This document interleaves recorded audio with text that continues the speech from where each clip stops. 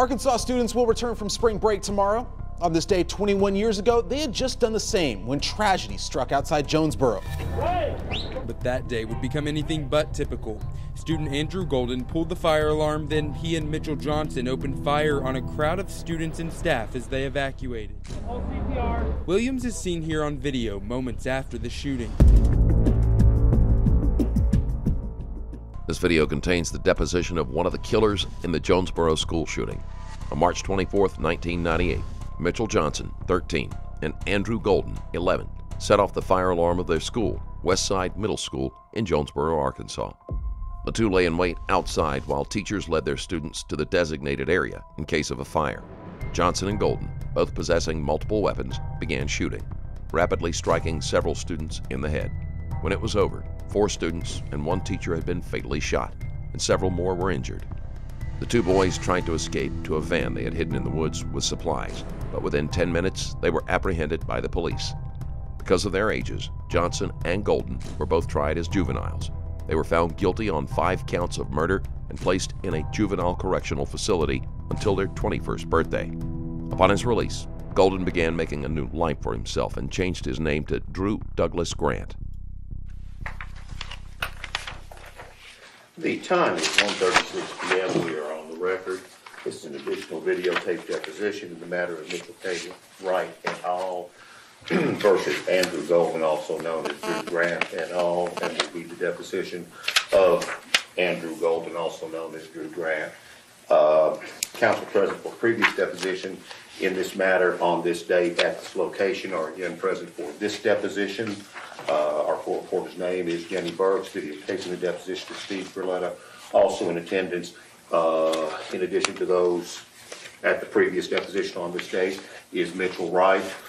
And would our court reporter please swear in with us?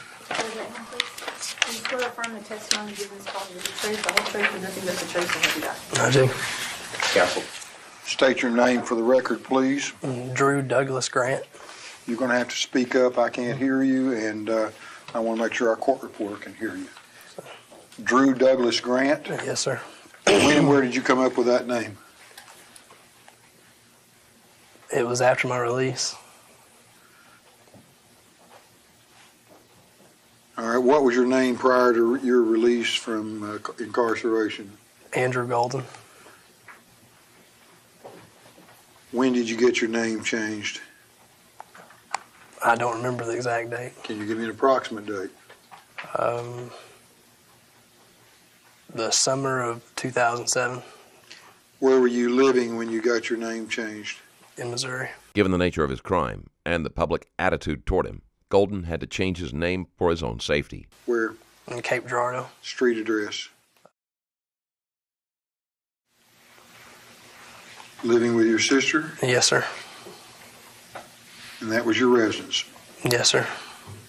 Did you report to the court that you were a resident of Missouri in the summer of '07 so that you could get your name changed? Yes, sir. Is that the reason you moved to Missouri, so you could get your name changed and raise less likelihood of any awareness? Yes, sir. And did you also apply for a Missouri driver's license? Yes, sir. And did you report your address as a Missouri address? Yes, sir. Do you have your driver's license with you? My current driver's license? Yes. Yes, sir. May I see it, please? I think there was a copy of it somewhere. I want to see your original, and if this is a copy, then that's fine, but I want to see your original.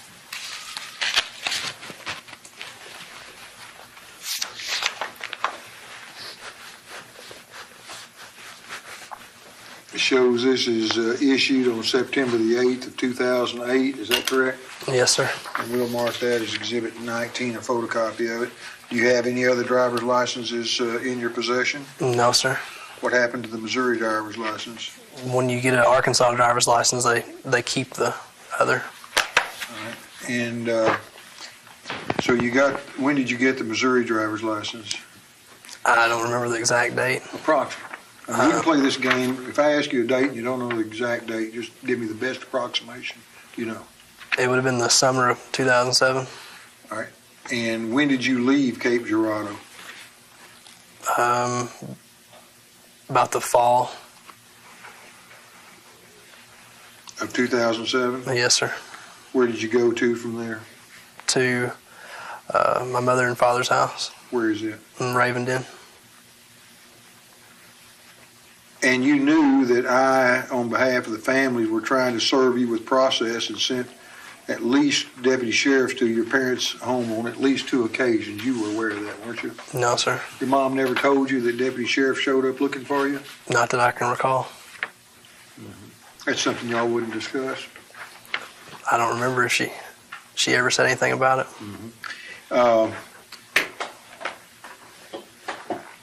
How'd you come up with the name Grant? Where'd that name come from? That was my grandmother's maiden name. And Douglas? That was my middle name. Okay. And you just shortened Andrew to Drew? Yes, sir. All right. Your Arkansas driver's license indicates a date of birth of 5/25/86. Is that correct? Yes, sir. You understand this deposition is taken under oath and you've been sworn? Yes, You sir. did swear the witness, did you not? Okay. And you understand this deposition is subject to penalty of perjury? Yes, sir. And that if you do false swearing, you could be criminally prosecuted for it? Yes, sir. Okay. If at any time I ask you a question you don't understand it, I expect you to let me know so that I can rephrase the question. Is that agreeable? Yes, sir. And if you answer a question, I'm going to assume you understand. Is that agreeable? Yes, sir. And you've had the benefit of sitting here all morning listening to your mother testify, have you not? Yes, sir. So when I ask you questions, you already know what your mother had to say. Yes, right? sir. Okay. Have you ever used a name other than Andrew Golden or Drew Grant, whether legally, officially, or as an alias or a nickname or any other name? No, sir. Golden has never used an alias other than his new legal name. If you haven't yet, check out my Patreon that is full of exclusive videos, like this one, about Luis Rivera. Unlike regular interrogations, Rivera, a murderer for hire, is given evidence as a part of a deal to reduce his sentence. You can watch the full video and many more at patreon.com/StrangerStoriesPlus. Why did you change your name? To start over. Start over how? Why? To start a new life. Why? That way it would cause less problems when I go to school and things. And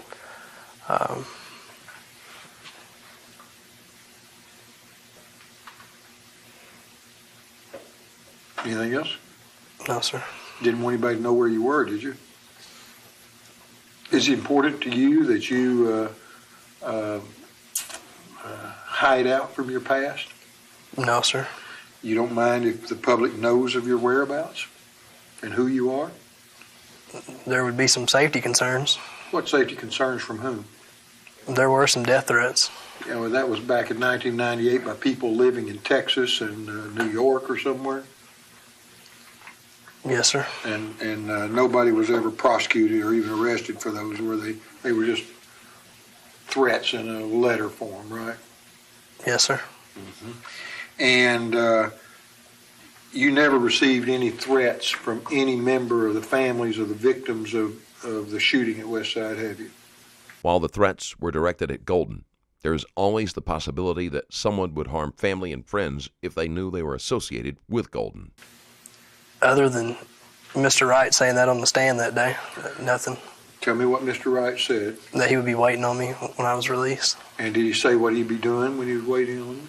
No, sir. In fact, he's waiting on you here today, isn't he? Yes, sir. Because he wants to hear your side of what happened. Yes, sir. You killed his wife. You participated in the killing of his wife, didn't you? Yes, sir. And is that come as a surprise to you? He'd want to hear from you about what you had to say about that? No, sir. So that's not a threat. That's somebody that's wanting to know what you did and why you did it, right? Yes, sir. Why was his wife killed? I don't know. Who shot Shannon Wright? I don't know. Oh, come on. What gun were you using? Him. You recognize that when I ask you these questions, there is some forensic evidence of what guns were used And we already have the deposition of Mitchell Johnson, which you've read, right? Yes, sir. And do you remember Mitchell Johnson saying which gun he used? Yes, sir. What gun did he say he used? He used a 30-06. And what other gun was used to kill people that day? There was a M1 carbine. An M1 carbine.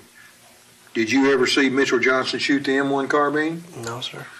Was there anybody else shooting besides you and Mitchell Johnson? No, sir. So the only person that would have shot the M1 carbine would have been you, right? Yes, sir. So how many times did you shoot the M1 carbine? I don't know. How did you select your targets? I didn't. You didn't select them, they just fell down, you shot up in the air, the bullets flew out of the sky and landed on them, is that it? No, sir. I never shot at anybody. You never shot at anybody? Not directly trying to pick someone out of the crowd or anything. Mm-hmm. Did you read Mitchell Johnson's deposition about how him seeing a child's head get shot? Yes, sir. Who do you say he saw get shot in the head? Natalie Brooks. And you shot Natalie Brooks in the head, didn't you? I don't know. What do you mean you don't know? I don't remember it. You don't remember shooting somebody in the head? Is that what you're telling us under your oath? Yes, sir. And you're willing to let a jury decide if that's true or not under penalty of perjury? I don't remember it. Well, have you had any hit trauma to your head since the time of the shooting? Yes, sir. I was in a motorcycle wreck. Uh-huh. And what kind of trauma did you have? I landed on my head and I broke my collarbone. Uh-huh. And do you remember where you were living at that time when you had the wreck? Yes, sir. Where were you living? I was staying between a couple different residences. Head trauma aside, Golden may not recall exactly who he shot. He was firing at the same time as Johnson, and he was picking targets at random. There is also the possibility that his mind has blocked some of the details because he is unable to confront them directly. You were what? I was between a couple of different residences. What were those two residences? I was 832 Silver Springs Road at Evening Shade, and then 910 Heber Springs Road at Deshay. Deshay? Yes, sir. What about Batesville? That's Batesville, Deshay. It's Spell Deshay. D-E-S-H-A. All right. Is that part of Batesville? It's right there on the outskirts of it. Okay. Where were you employed when this motorcycle wreck happened? I wasn't employed. Were you in school? Yes, sir. Where were you in school? At University of Arkansas Community College. Where? At Batesville. And were you in school? Were classes in session at the general time frame when the wreck happened? Yes, sir. About when did the wreck happen? It was May. May of some time. It was early May. What year? Of 2008. Uh-huh. And whose motorcycle were you riding? It was. It's in my mother's name, but it's my father's and mine. It's your father's and who? Mine. Who bought it for you? My mother. Did anybody ride it besides you? Yes, sir. My father did. Okay.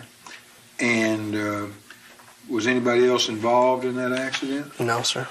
How did the accident happen? I lost control of the vehicle. And who was your insurance company? I don't know. Was it State Farm? I'm not sure. Okay. And did you go get medical treatment? Yes, sir. Where'd you go? White River Medical Center. And tell me what treatment you got. There was, they ended up doing surgery on my shoulder and a plate was put in. That was it.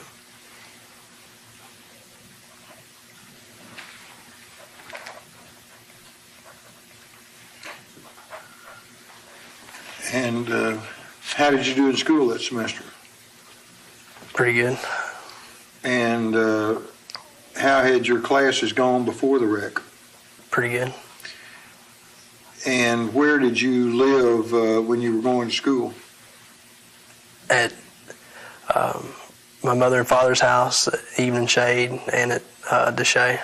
How did you, and when we say Deshay, it's the same thing as Batesville for all practical purposes? Yes, sir. How did you decide where you'd stay when? It depended on the school schedule. Well, explain it to me. Well, the days before school, sometimes I would stay. That way I wouldn't have to get up as early to drive. And when school, what days did you have classes? Tuesdays and Thursday.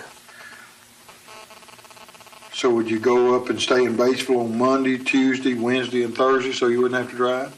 Just usually, it depends. It varied. What was normal? Monday night, Wednesday night, and then Thursday night or Friday night I'd go home or I'd go to the farm.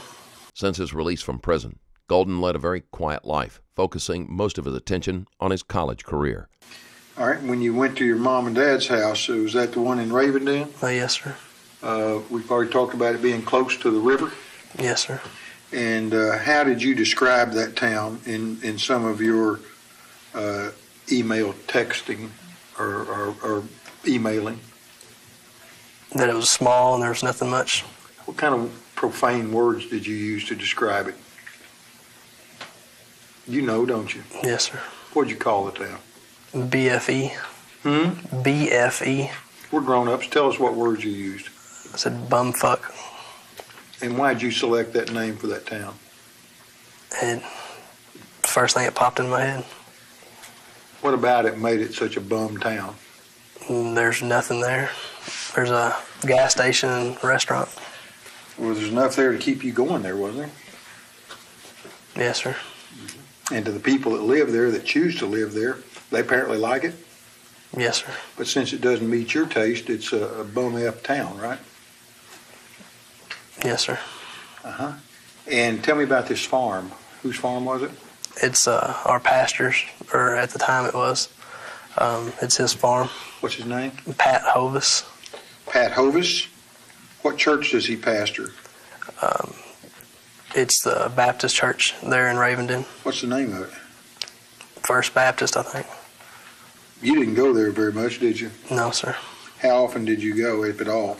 I've never attended his church. Okay. What church did you attend, if any? The First Assembly. First Assembly of what? God. Where? At Imboden.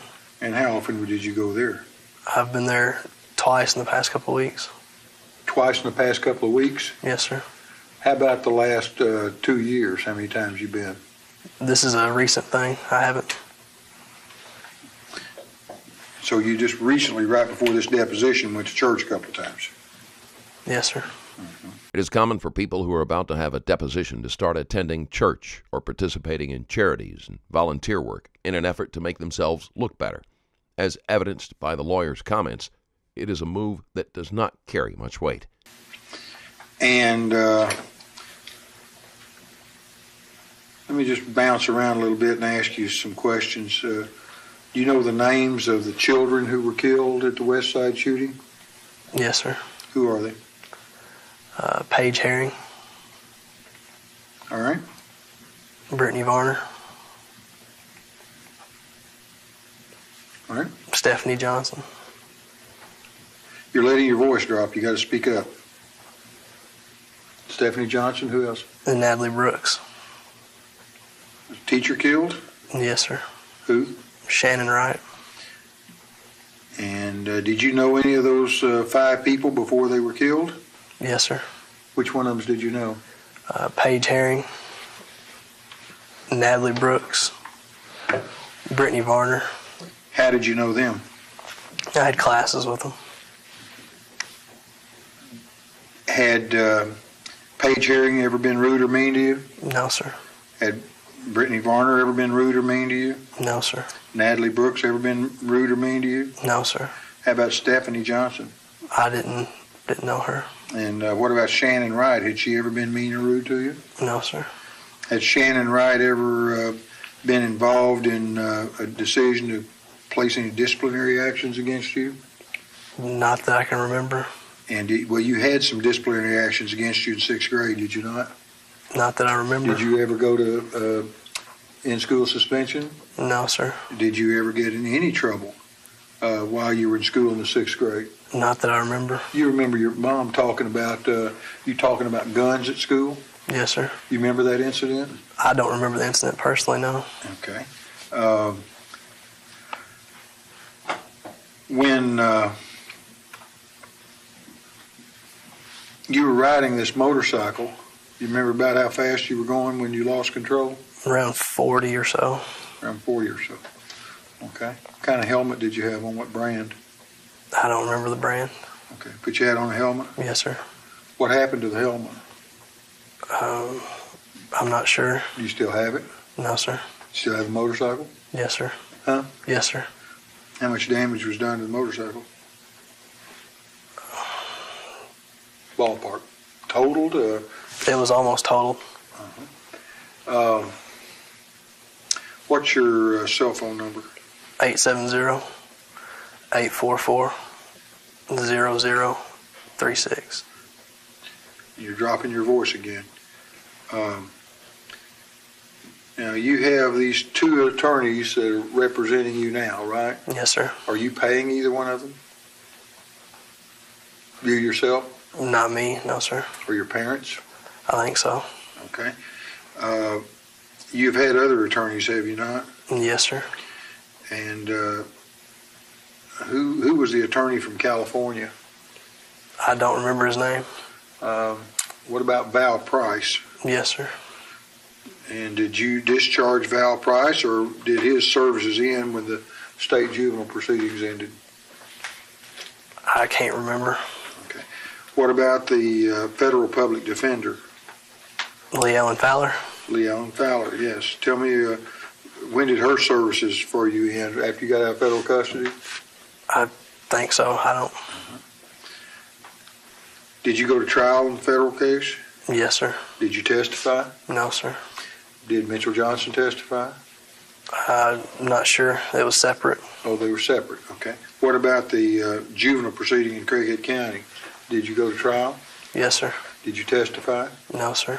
Did Mitchell Johnson testify? I can't remember. Okay. And when the shooting incident took place, you were involved in the shooting, were you not? Yes, sir. Okay. And you've sat here and heard your mother tell the story that you gave her about how you got involved in that shooting, didn't you? Yes, sir. And that's what you had told her. Yes, sir. You've read Mitchell Johnson's deposition, have you not? Yes, sir. One of you two are lying through your teeth, if not both of you, right? Yes, sir. Okay. We'll get to that in a little bit. Let's talk a little bit about any other addresses you've had. We've got the Cape Girardeau address, we've got the Batesville address, we've got the farm in Evening Shade, and we've got the Raven Den address. Any other place you've lived or stayed except while or after you've been released? No, sir. Who lived with you at the Raven Den address? My mother and father. Who lived with you on the farm? Generally by myself. And other than when you weren't by yourself, who stayed overnight with you at the farm? My mother and father. Anybody else? That would be it. Or my brother and sister did after I was released for a short time. What about the Batesville address? By myself. Since you've been released, have you been dating any girls? I have dated some girls, but not currently. Since you've released, have you been back to Jonesboro? Yes, sir. How many occasions? I went to see my grandmother a few times, and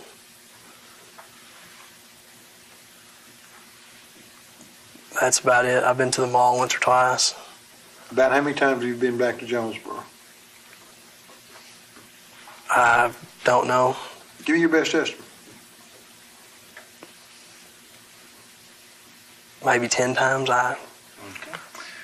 Did you ever go by the West Side School and look at where this carnage took place? No, sir. Did you ever make any effort to contact any of the families and express your sorrow to them? No, sir. I was told not to. By whom? By my lawyers. Which lawyers?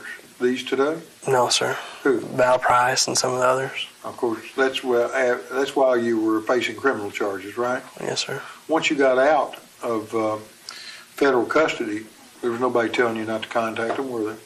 No, sir. Tell me why you didn't contact anybody and tell them you're sorry about what happened. Let me tell you the truth about what happened.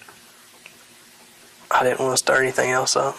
You think they didn't want to know what happened to their daughters and their wife? Yes, sir.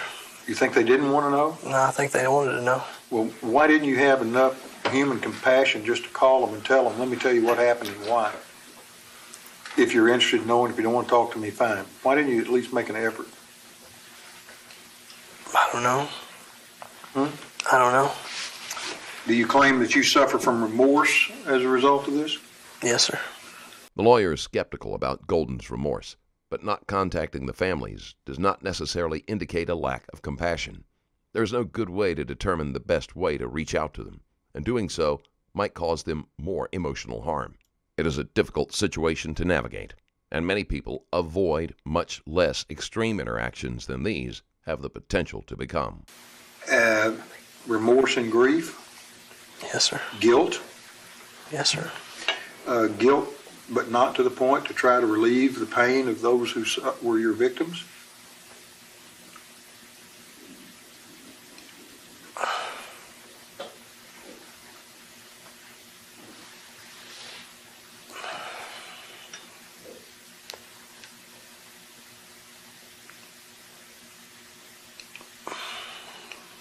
I would have liked to contact Who them. kept you from it? I didn't want to stir anything else up. Didn't want to stir anything up. In other words, you didn't want to give them any peace of mind by giving them information that would help them understand what happened to their loved ones. Is that it? No, sir.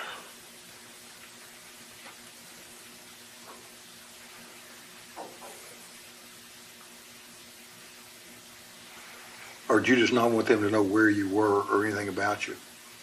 So you could have your privacy and go on with your life? Which one was it?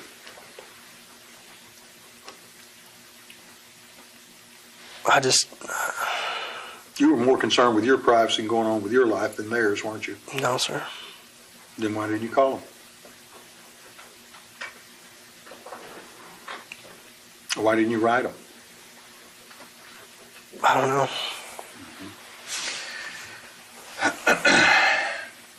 You lived anywhere else you haven't told me about since your release? No, sir. How long were you in Memphis? For the last year or so of my federal stay. How long were you in South Dakota? What age were you when you went up there about? I think I was 14 or 15.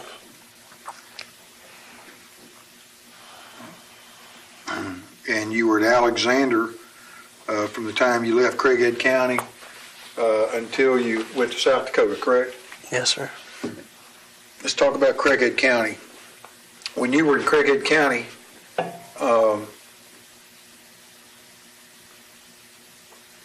did you at any time tell the police what happened or anybody from law enforcement?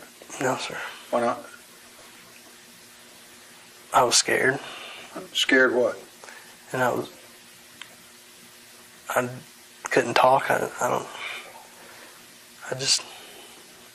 know. Scared of whom or scared of what? I was just scared. What anything could happen to you worse than what happened to the people you shot, was there? No, sir. Again, you put yourself first?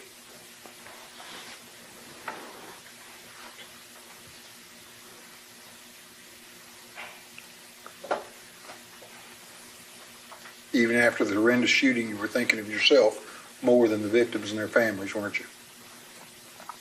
I was just scared. Scared of what?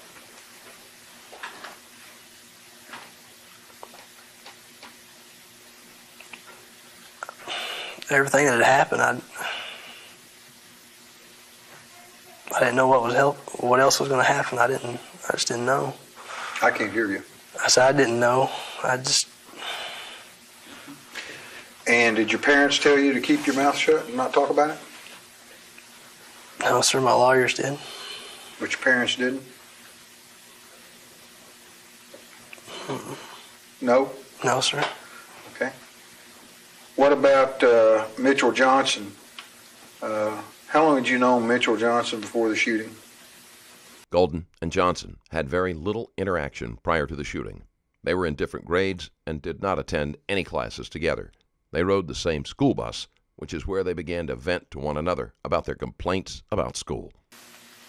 I don't remember. Well, had you just met him the day of the shooting? No, sir. Had you been in 6th grade with him and riding the bus with him? Yes, sir. Did you know him when you were in 5th grade? I think so. Did you ever spend any time with Mitchell Johnson at school on the playground or during breaks from classes in 6th grade? No, sir. No? No, sir, not that I remember. And when you rode on the bus, did you and he ride side by side on the bus? Yes, sir. Were there normally 2 people for each side of the bus? Yes, sir. And were you assigned the seating next to Mitchell Johnson? Yes, sir. Did you ever ask to have your seating assignment changed? Not that I remember. Who was your bus driver?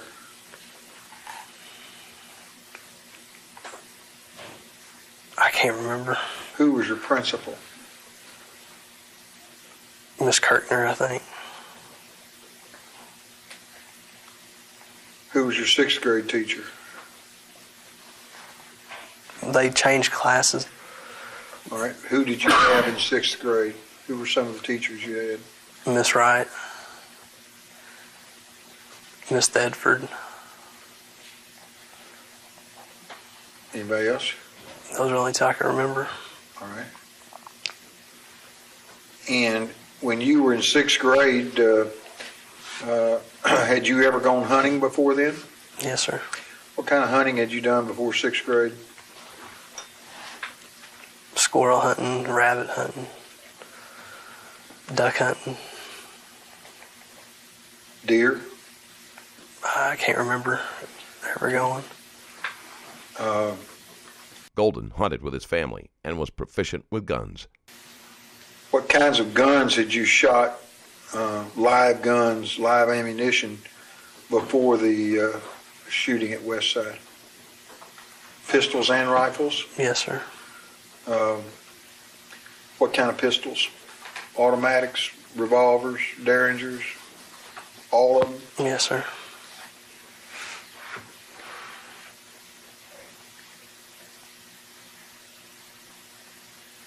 Who taught you to shoot? I think my grandfather did. Did your dad also help teach you to shoot, or was it mainly your grandfather? It was probably both of them. When did you first start shooting a gun? I don't 4 years old? When you were a little bitty, wasn't it? When I was young, yes. You've been shooting guns with live ammo as long as you can remember back to your early childhood. Isn't that true? I remember starting with a BB gun, and that was when I was young. Okay. And you also shot rifles, did you not? Yes, sir. And you shot rifles with scopes and with open sights, didn't you? Yes, sir. Who taught you how to take aim with an open sight rifle? Grandfather? It may have been. Who taught you how to aim with a scope? Grandfather? It may have been. Well, who else would it have been if it wasn't your grandfather? Either him or my father. Oh, either your grandfather or your father? And you first started out shooting target practice, did you not? Yes, sir. Where would you go to target practice? At my grandfather's house. And when you say at your grandfather's house, that's the house close to West Side? Yes, sir. Was there a wooded area or a gravel pit or something like that y'all would shoot in? Where would you shoot? There was a berm or a washed out spot. Kind of like a gully or something? Yes, sir. All right. And would you put up targets and shoot at them? Yes, sir. What kind of targets did you use? And paper targets and cans and stuff like that. And paper targets, some of them were like silhouettes of a human being like you see on gun shows and like you see at gun stores and you see on TV. Yes, sir. And you would shoot at those from different distances with different weapons, wouldn't you? Yes, sir. All right. And did you go with your father or grandfather to any shooting competitions? I went to with my father once or twice. And do you remember about how old you were when you went to those? What grade you were in?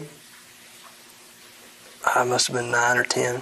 Huh? 9 or 10, I think. Okay. And did you ever shoot in any of those competitions? Yes, sir. How many competitions did you shoot in? I don't remember. About. Best estimate.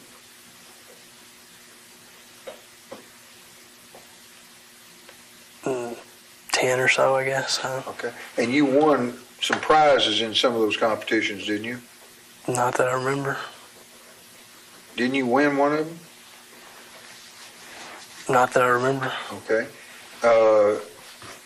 You heard me ask about your mother that your grandfather made the statement, I think the same day or the next day of the shooting, that you were an expert marksman. Do you remember seeing that? No, sir, I don't remember seeing it or hearing it. Okay. Your grandfather did consider you an excellent shot, did he not? Yes, sir. And you were an excellent shot, weren't you? I don't know. Well, you knew you were able to hit the target you aimed at, weren't you? Yes, sir. And you were good at it, weren't you? Yes, sir. And you were good at it with both pistols and long guns, weren't you? Yes, sir. You were good at it with both open sights and telescopic sights, weren't you? Yes, sir. And you could hit 10 cans from a considerable distance with your telescopic sight, could you? Yes, sir. And you could hit 10 cans from a considerable distance with an open sight rifle, couldn't you? Yes, sir. What's the term? Have you ever heard the term draw a fine bead? Do you know what that term means? No, sir. Okay.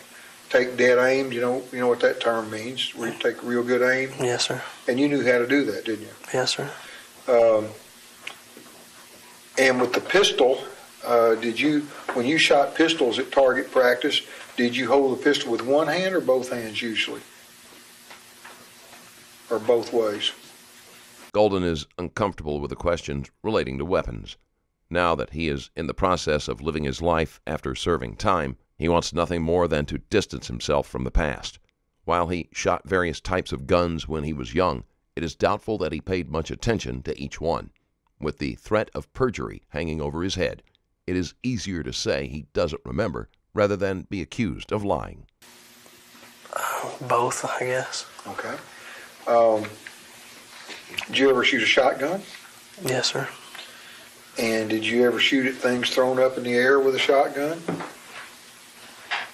I never shot skeet or anything like that. I never shot skeet. Okay. Did you ever shoot at any birds that were flying? I duck hunted, yes. Okay. And did you ever kill any ducks while duck hunting? I may have killed one. I don't remember. What about quail hunting? Did you ever go quail hunting? No, sir. When you went squirrel hunting, did you use a shotgun or a rifle? A shotgun. Okay. And were you able to kill squirrels? Yes, sir.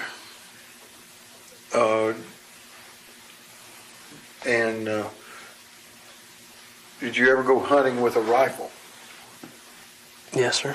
What'd you go hunting with a rifle? Squirrels, too. Okay. And open sight or telescope or both? Both. And were you able to kill the squirrels okay? Yes, sir. And rabbit hunting, didn't you go rabbit hunting too? Yes, sir. And what'd you kill the rabbits with? Probably a shotgun. Did you ever shoot them with a rifle? No, sir, not that I can remember. Just mainly a shotgun? Yes, sir. Okay. And you... The point of this line of questioning is to show that if Golden were easily able to shoot small targets that moved quickly and erratically, it would be quite easy for him to hit larger, unsuspecting targets. Shot a pistol at fairly close range to targets and also at longer ranges? Yes, sir. And same thing with rifles, closer ranges and longer ranges? Yes, sir. What's the longest range you can remember approximately that you shot rifles for target practice? 50 yards, 100 yards? I remember we sighted them in at 25 yards. So that's... Okay. Tell me what you mean when you say you sighted them in. What do you do when you're sighting in a rifle? When you put a scope on a gun, you usually sight it in for a short distance, and then it's usually on it longer. That is to make sure it's accurate, that the bullet hits where the crosshair is? Yes, sir. How do you sight it in? Tell me how you do that. You shoot a target and then adjust the crosshairs. Okay. Tell me how you adjust it. What do you do? There's turn knobs or something? Yes, sir. There's knobs on the scope. Okay, and did you do that? No, sir, not at that time, no, sir. You've done that before, though, haven't you? Help side them in? I've watched them do it. Okay.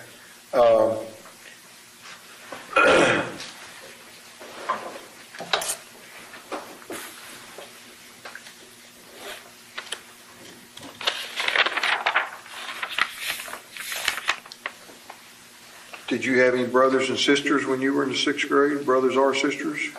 Yes, sir. I have a brother and a sister. What's your brother's name? Wesley. And how much older than you is Wesley? He's quite a bit older. Huh? He's quite a bit older. Well, how many years older is he? He's in his 30s, so. Okay. What about your sister? She's older too. How old is she? She's in her mid-30s. So both your brother and your sister are in their 30s, and you're now 22. 22. All right. Since your release, have you had an automobile? Yes, sir. What kind of automobile? My grandfather left me his truck. And what was it? What year, make, and model? It was a 97 Chevy truck.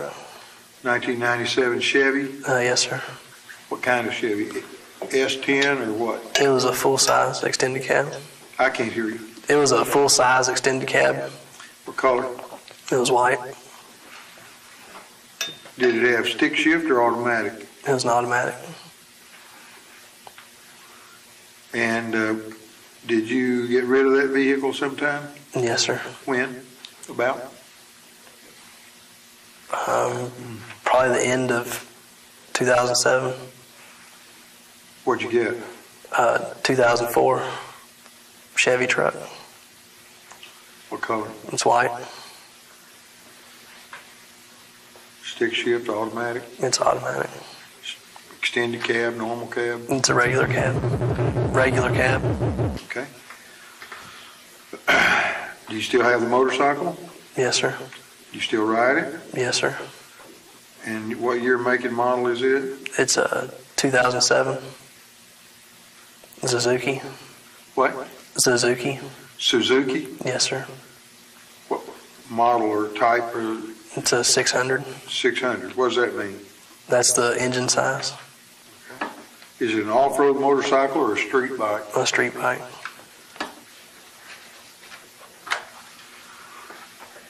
Any other vehicles? No, sir. You have your insurance card in your pocket? No, sir. Don't you normally supposed to carry a card that shows you got insurance with you? Yes, sir. It's in my vehicle. It's in your vehicle, okay. Is the 2007 Suzuki motorcycle in your name now? No, sir. Whose name's it in? My mother. Did she ever ride it? She bought it for my dad and me, so she knows ride it. Okay. The 2004 Chevy truck, whose name is it titled in? It may be in my name. I'm not sure. Who bought it for you? My mother. And the 1997 Chevy, after your grandfather died and is left to you, did you change the title over to your name? I don't remember. Okay. Let's talk about jobs since your release from incarceration.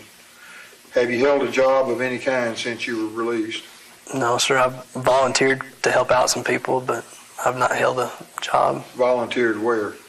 One of my mother and father's friends, I helped him out. He was a carpenter, and Who is it? sorry, What's his name? Clarence Henson. It is difficult for any convicted felon to get a job. For Golden, it is nearly impossible when people find out who he is. Young man, you're going to have to speak up. His name's Clarence Henson. Spell the last name. Henson. Where's Clarence Henson live? In Ravenden. Any other job? You were helping him do carpentry work? Yes, sir. Was he paying you? No, sir. How long did you work for him? It was off and on, mainly when he needed help with a bigger job. Well, how many times did you help him? How many days total? 1 day a month? 5 days a week? 2 or 3 days a month. It depends. Did you get anything out of it? He'd buy me lunch every now and again, and he was teaching me how to do some of the stuff. Okay. Any other jobs? A friend of mine from school, he had some batting cages, and I would run those for him every now and again when he couldn't be there. Who's that? Danny Brewstrom. Spell the last name. I'm not sure the... Say it again loud and slow. Brewstrom. Brewstrom? Yes, sir. Spell it the best you can. Brustrum.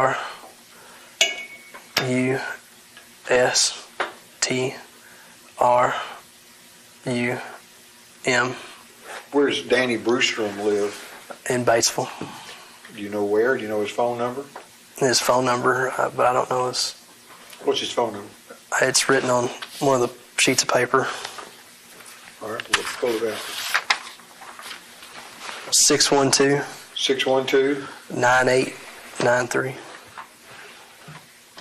612-9893? Yes, sir. What are you looking at now? It's a list of the jobs and attorneys that I was told to bring. Okay, let me see it, please. You've got jobs, all volunteer. Clarence Henson, Danny Brewstrom, and then your attorneys, Joe Perry and Danny Glover, right? Yes, sir. We'll mark this as Exhibit 20. And that was brought in response to the notice of deposition Deuces Teacom, was it not? Yes, sir. All right, we'll go through that notice here in a few minutes, but we'll do it right now. Exhibit 21, or 21 will be the notice.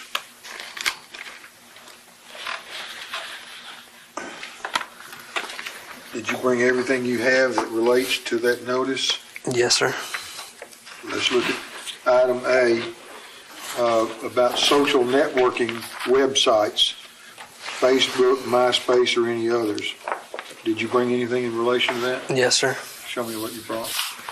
This is a copy of all the stuff off of Facebook. All right. And what you've handed me, I'll mark as Exhibit 22, is Facebook.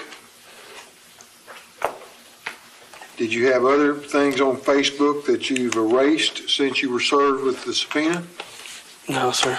Have you ever had anything on your Facebook page that you've erased? Not that I can remember. I hardly ever use that one. All right. What other internet places do you or have you used? I had a MySpace, and it was deleted. Why? It was before I was served with this. I tried to pull it back up to bring it to you, but I couldn't get it. Who deleted it? I did. Why? I didn't have any use for it anymore. Why'd you delete it in the first place? I was done using it. I didn't. Did you delete it because you got found out who you are and where you were when you got served with a subpoena? If Golden was trying to hide something by deleting his account, he didn't help himself. Often that sort of information can be recovered. No, That's why you deleted it? No, sir. Okay. I may have a little bit of information related to that. Let's talk about it in a minute.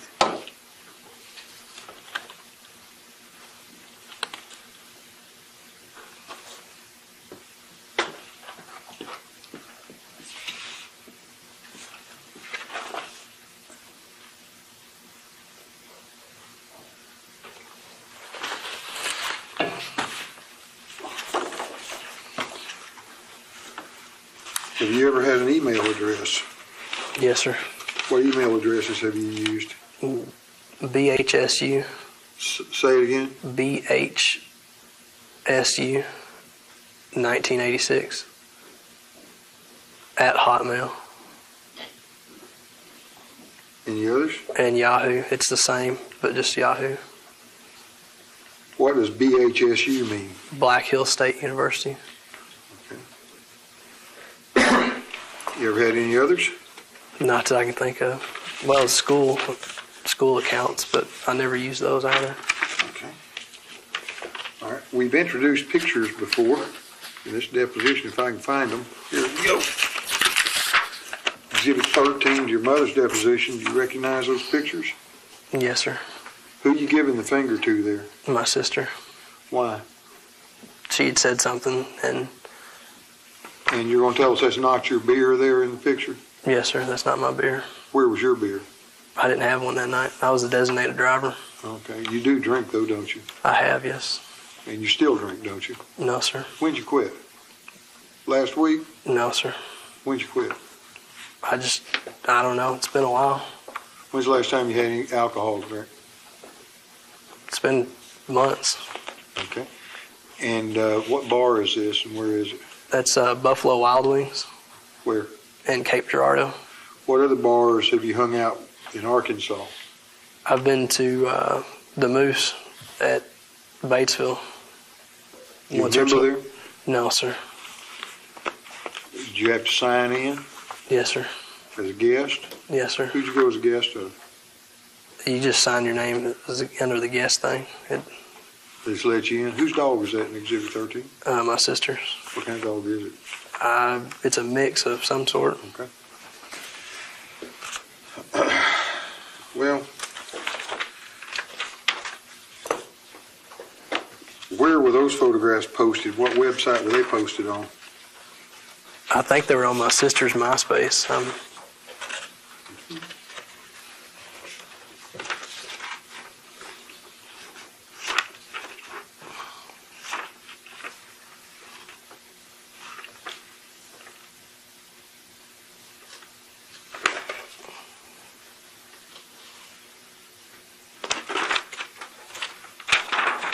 See what's marked as Exhibit 23, and it's got text under it. It says, that a picture of you. It says Drew's little girlfriend is cute, but I think she's cheating on him with some handsome fellow named Martin, or I don't know who the pictures are. Do you recognize that? Yes, sir. Who is that? That's some of my sister's friends.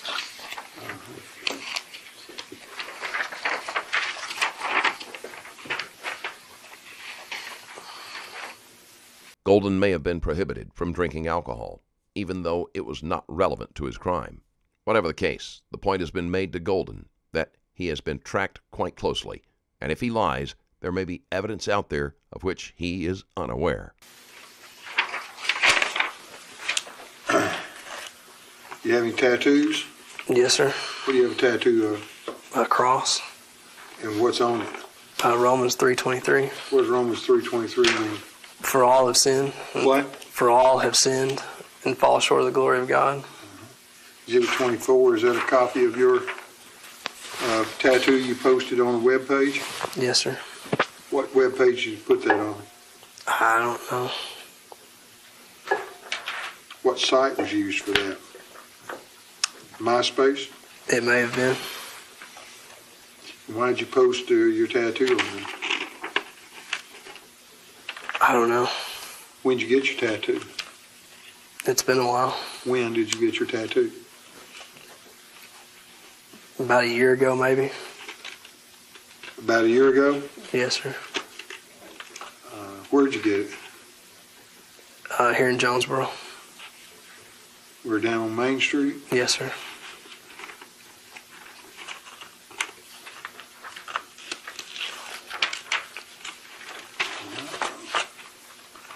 We'll look at some other things in a few minutes. We'll get to them.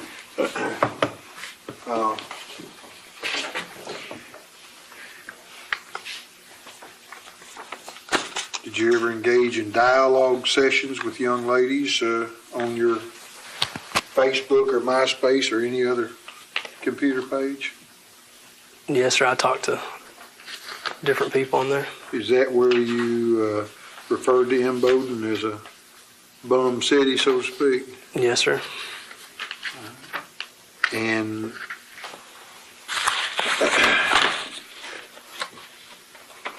were you able to pull up any of those? No, sir. Why not? I couldn't get them. What computer were you using? It may have been my mother's. Well, it may have been mine, but whose was it? My mother's, I think. Okay. Did mom know you was using that kind of language on her computer? I don't think so.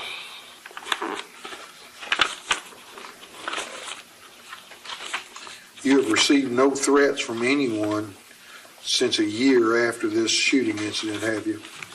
No, sir. You have never had a threat directly from any, even a family member of any of the victims of the shooting, have you? No, sir. Okay. Did you post in one of your Gmails that you got stopped in Black Rock but were lucky that the girlfriend was driving? No, sir, that was not my girlfriend. Okay. Well, did you remark that you got stopped in Black Rock and is lucky that somebody else was driving? Yes, sir. Right. Why were you lucky that somebody else was driving? Because I had been drinking. Because I had been drinking. Okay.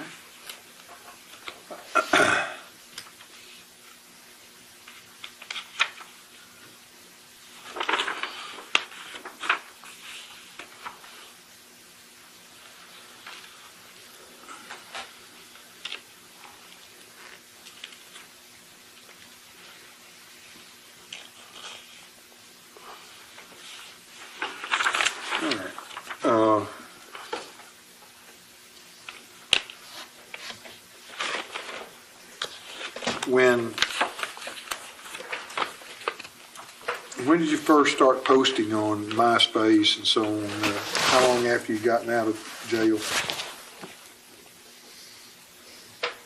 Fairly soon? 5 or 6 months, I think. I'm not sure.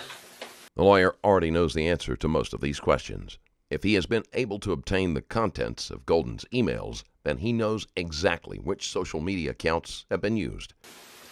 When you were in Memphis, were you in a juvenile facility or a halfway house? It was a juvenile facility. Was it a lockup? Is that what it was? Yes, sir.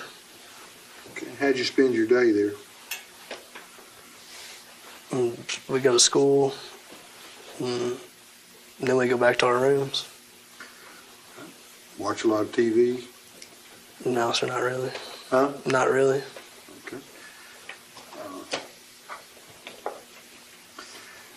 The application for your gun license, you remember filling out an application for a gun license? Yes, sir.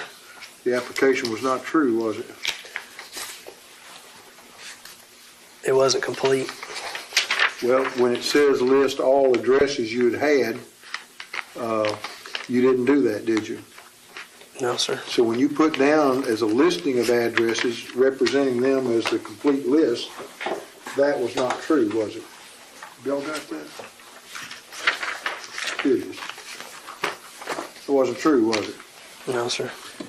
Do you know Mindy, whoever that is, the notary public? No, sir. Okay.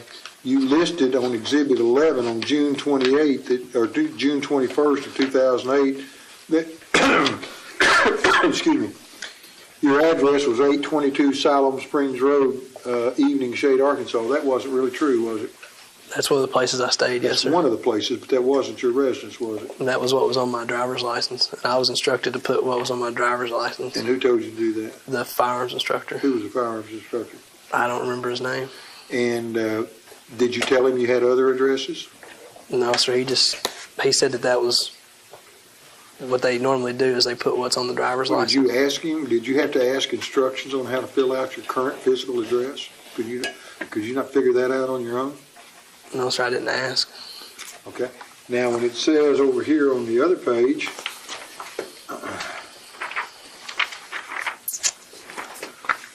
Counsel, prior to your next question, the witness's microphone is switched. And I'll fix that during my next question. Thank you. on this page of your application, concealed handgun license application, it says list all residences during the last 2 years. And that was in 2008, wasn't it? Yes, sir. And you listed the Silver Springs Road and Evening Shade, right? Yes, sir. And you listed Raven Den, right? Yes, sir. When it says to list them all, you represented that the complete list was Raven Den and Evening Shade, didn't you? Yes, sir. And that was false, wasn't it? I didn't think you had to put down. Answer my question. This was false, wasn't it? Yes, sir. When it says list all residences, you know what the word all means, don't you? Yes, sir. What does the word all mean? Everything. You didn't list everything, did you? No, sir. All right. When it says you were in Raven Den from April 2002 to May 2006, that wasn't true, was it? That's always been our mailing address. Answer my question. When you said you resided at Raven Den from April 2002 to May 2006, that was not true, was it? No, sir. Because you didn't reside in Raven Den. You resided in North Dakota or Memphis or both during that time, didn't you? Yes, sir.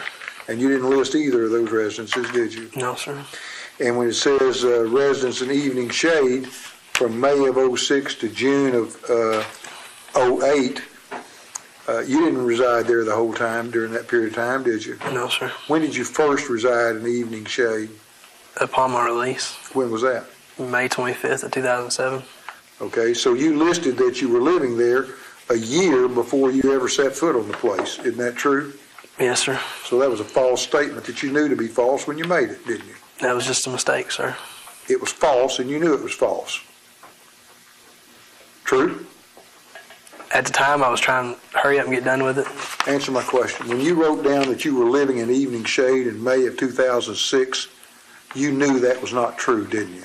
At the time, Golden was most likely lazy and rushed through the form, as many people do. For most people, these inaccuracies would go unremarked.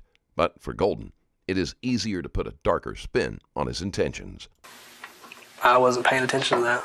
I wasn't. Are you trying to tell us under your oath that you thought for 1 minute that you actually lived in Evening Shade, Arkansas in May of 2006? No, Are you trying sir. to claim that that's true? No, sir, that's not what I'm trying to claim. It's not true, is it? No, sir. Never has been true, has it? No, sir.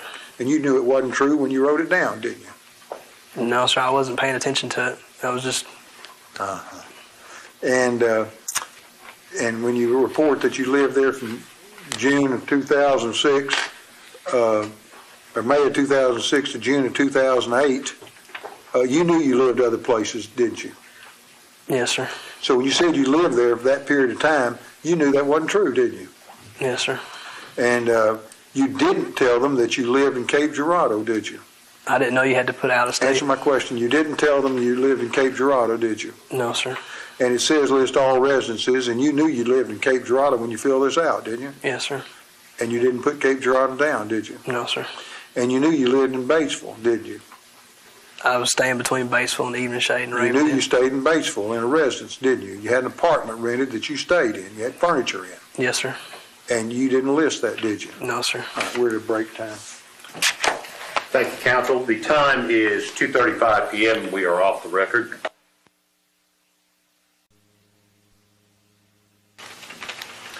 The time is 2:42 p.m. We are back on the record, counsel. All right. I want to jump back to your motorcycle wreck. You got a couple of tickets for that incident, didn't you? Yes, sir. Remember what they were? No motorcycle endorsement and failure to maintain, I think, was the other one. I'm not. Failure to maintain control. Yes, sir. Did you pay both those? Yes, sir. Okay. All right.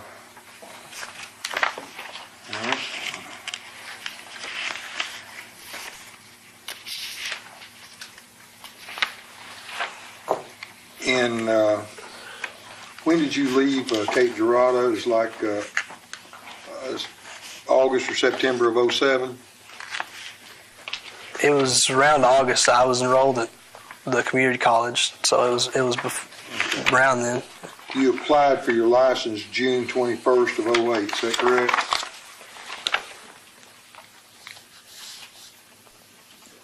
You talking about driver's license? No, the concealed handgun permit. Yes, sir. And so a year before that, within the year before that, you were living in Cape Girardeau for a while, weren't you? Yes, sir. Well, here where it says, have you been a resident of the state of Arkansas continuously for a period of at least 12 months immediately prior to submitting this application, you checked yes, didn't you? Yes, sir. That's false, wasn't it? Yes, sir.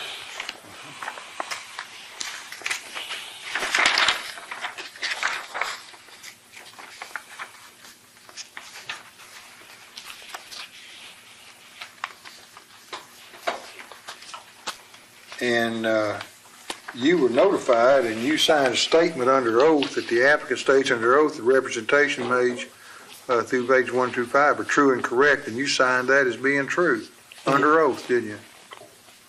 Yes, sir. That all these pages were true, and they weren't, were they? At the time, I thought they were. You didn't think you lived in Arkansas for a continuous period of 12 months because you knew you moved from Missouri in August or September of 2007. You know what a year is, don't you? Yes, sir. You knew that was false when you said you lived in Arkansas for 12 straight months, didn't you? I wasn't thinking at the time, sir. Answer my question. You knew you hadn't lived in Arkansas for 12 straight months, didn't you? Yes, sir. And that statement you made was false, and you knew it was false, didn't you? True? Yes, sir. Okay. And you knew this application was seeking complete information, didn't you?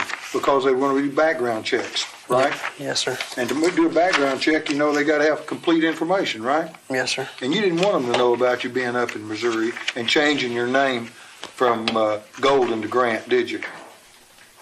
That wasn't my intention. You didn't want them to know your name had been Golden, did you?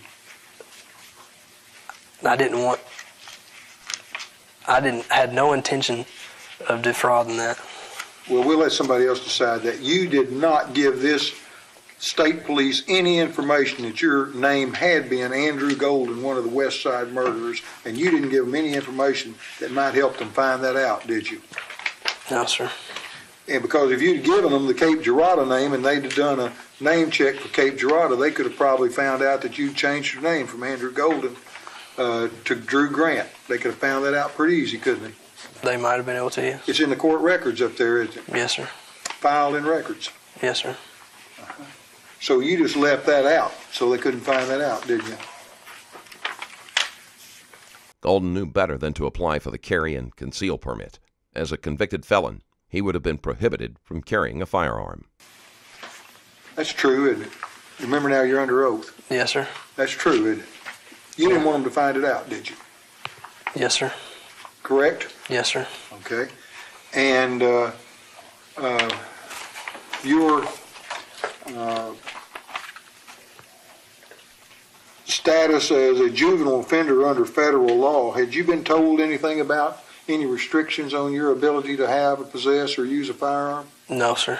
When you were released from federal custody, did anybody mention to you about firearms? No, sir. And same thing with state custody. No, sir. Okay, for you to apply for the firearms, you had to certify that you'd gone through a course, hadn't you?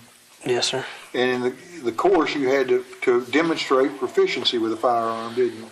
Yes, sir. You had to go to a range and shoot. Yes, sir. So you had a gun in your possession, didn't you? Yes, sir. And were shooting it. Yes, sir. Whose gun was it? It was my father's. Where'd you get it? From him. When? For that class. And how long had you had the gun to work on this class? Just for the day. One day. Would you go, tell me when and where you went to get the gun? I went to his house. Same day of the test? Earlier that morning, probably. I don't really remember. Uh-huh. And did you go up and shoot that day and then take it back to him that night? I may have, yes, sir. No, I'm not asking what you may have done. I asked what you did do. I don't remember. Did you have to demonstrate proficiency with understanding the firearm and the fundamentals of the firearm? Yes, sir. And ammunition? Yes, sir. And practice? You did that for an hour and a half? Yes, sir. Had you shot a gun at any other time from the time you were released until the time you applied for the permit? Yes, sir. Where else had you shot guns? We had squirrel hunted some. And, we being who? me and my father. And how many times did you go on squirrel hunting? I don't remember, a few times. Once for sure. Where'd you go squirrel hunting? At Hardy, a place up there. One day or 2 or 3 days? Just once. One day. Did you do any target practice before you went hunting? Yes, sir, in the backyard. Yeah, because you hadn't shot a gun in a while. You needed to come make sure you were back polished up. Yes, sir. And how many rounds did you shoot practicing up? I don't remember. What kind of gun were you using? 22. Okay. And did you go hunting for anything else besides squirrels since you've been released? Yes, sir, deer hunting. It was all archery, though. Okay. When did you go archery deer hunting?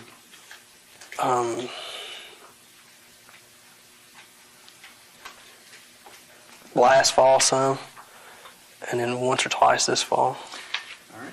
You ever gone deer hunting with a rifle? Not since I've been Shotgun? Not since you've been released? No, sir. How about before you were released? No, sir, not that I remember. I don't really remember going deer hunting before. Okay. Bow and arrows that were confiscated from you at the scene, were those yours or your dad's? My dad's. Where did y'all get those from? Who? Where did you and Mitchell Johnson get the bow and arrows that were confiscated from you? At your dad's house? It was in the gun room. What? In the gun room, yes, sir. Okay.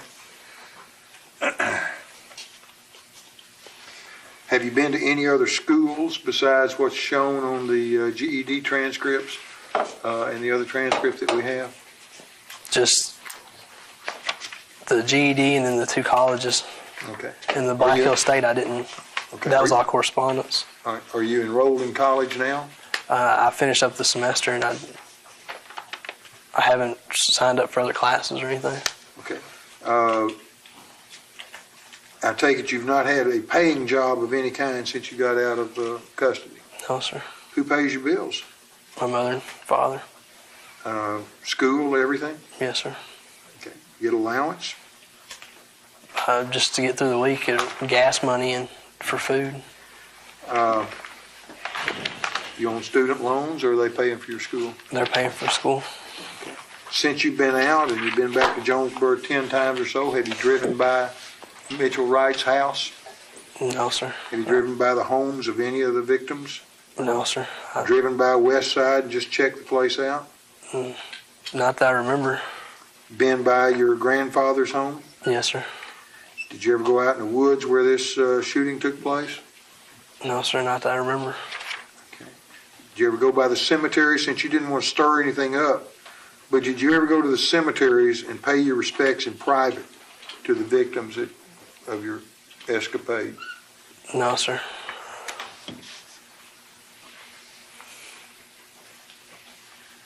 Are you a member of any clubs of any kind up in the school? Fraternities, clubs? No, sir. What bars do you go to up in that area? I've just been to the Moose once or twice. Okay.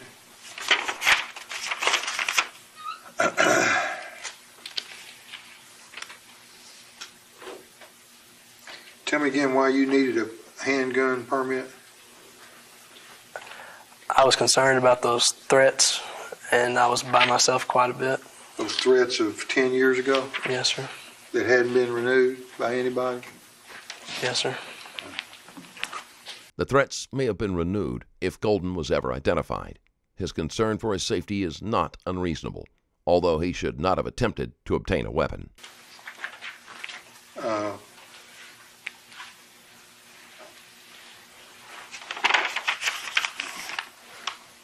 You own a gun now?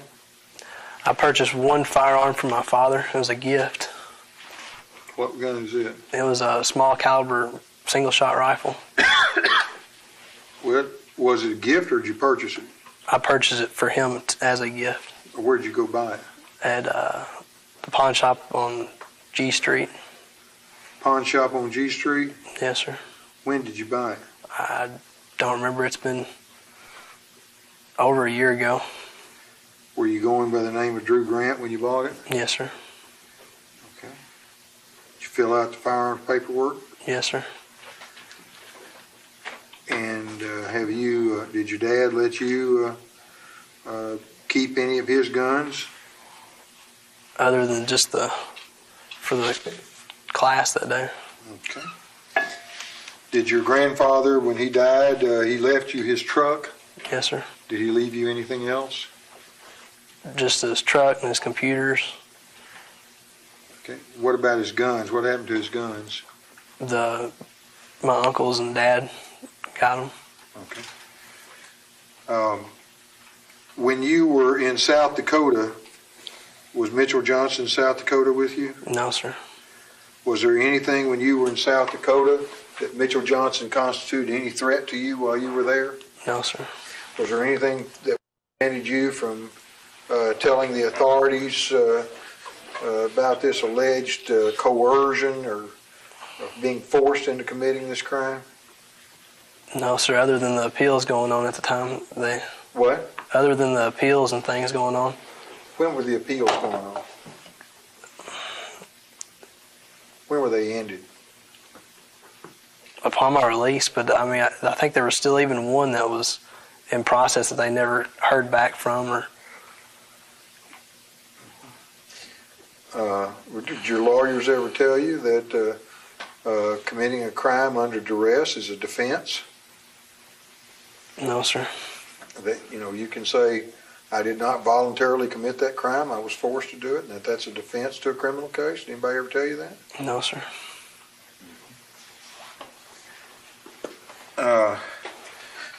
When you were in Alexander, first of all, when you were in Craighead County, you never told your parents or anybody else that you were forced into this criminal action. Is that correct?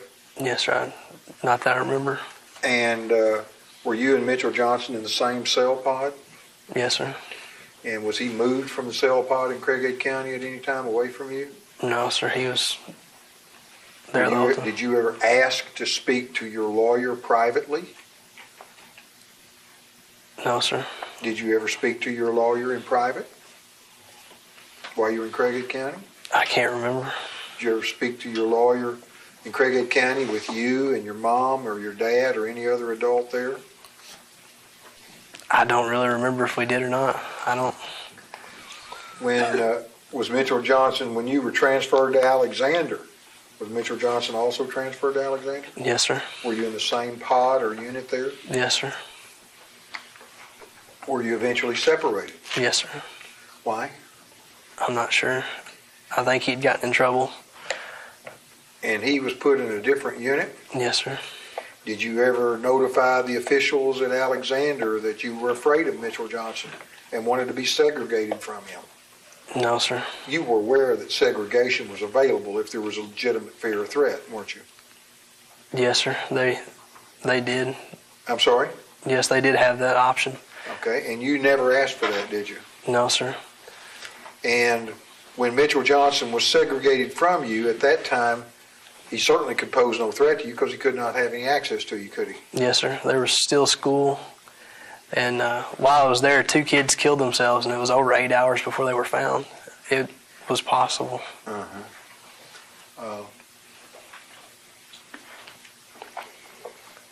You did tell your mom and dad or some other people about Mitchell Johnson forcing you into this while you were at Alexander? Just my parents. If you could tell your parents, there was no reason you couldn't tell the authorities, was there? It is true that Golden could have alerted the authorities to his fears. However, this does not always work, and murders and severe attacks still occur within prison, sometimes with those in charge turning a blind eye. No, sir. Okay. When you went to North Dakota or South Dakota, Mitchell Johnson wasn't even at that facility, was he? No, sir, he wasn't. No reason you couldn't tell authorities about this claim that you were forced into this, was there? Other than the appeals, no, sir. Okay.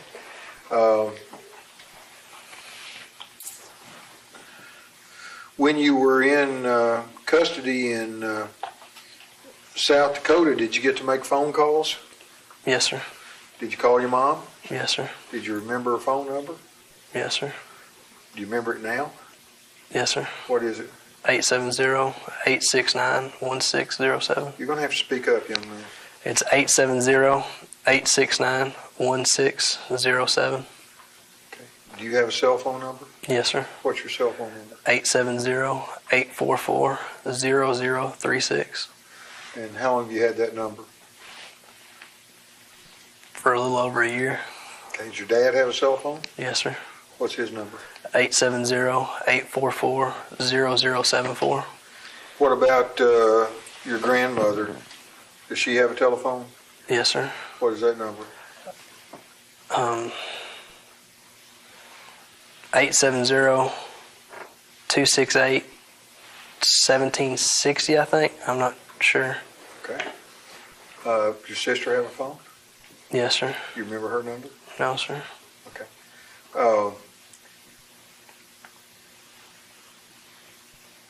How often would you call your mom from South Dakota?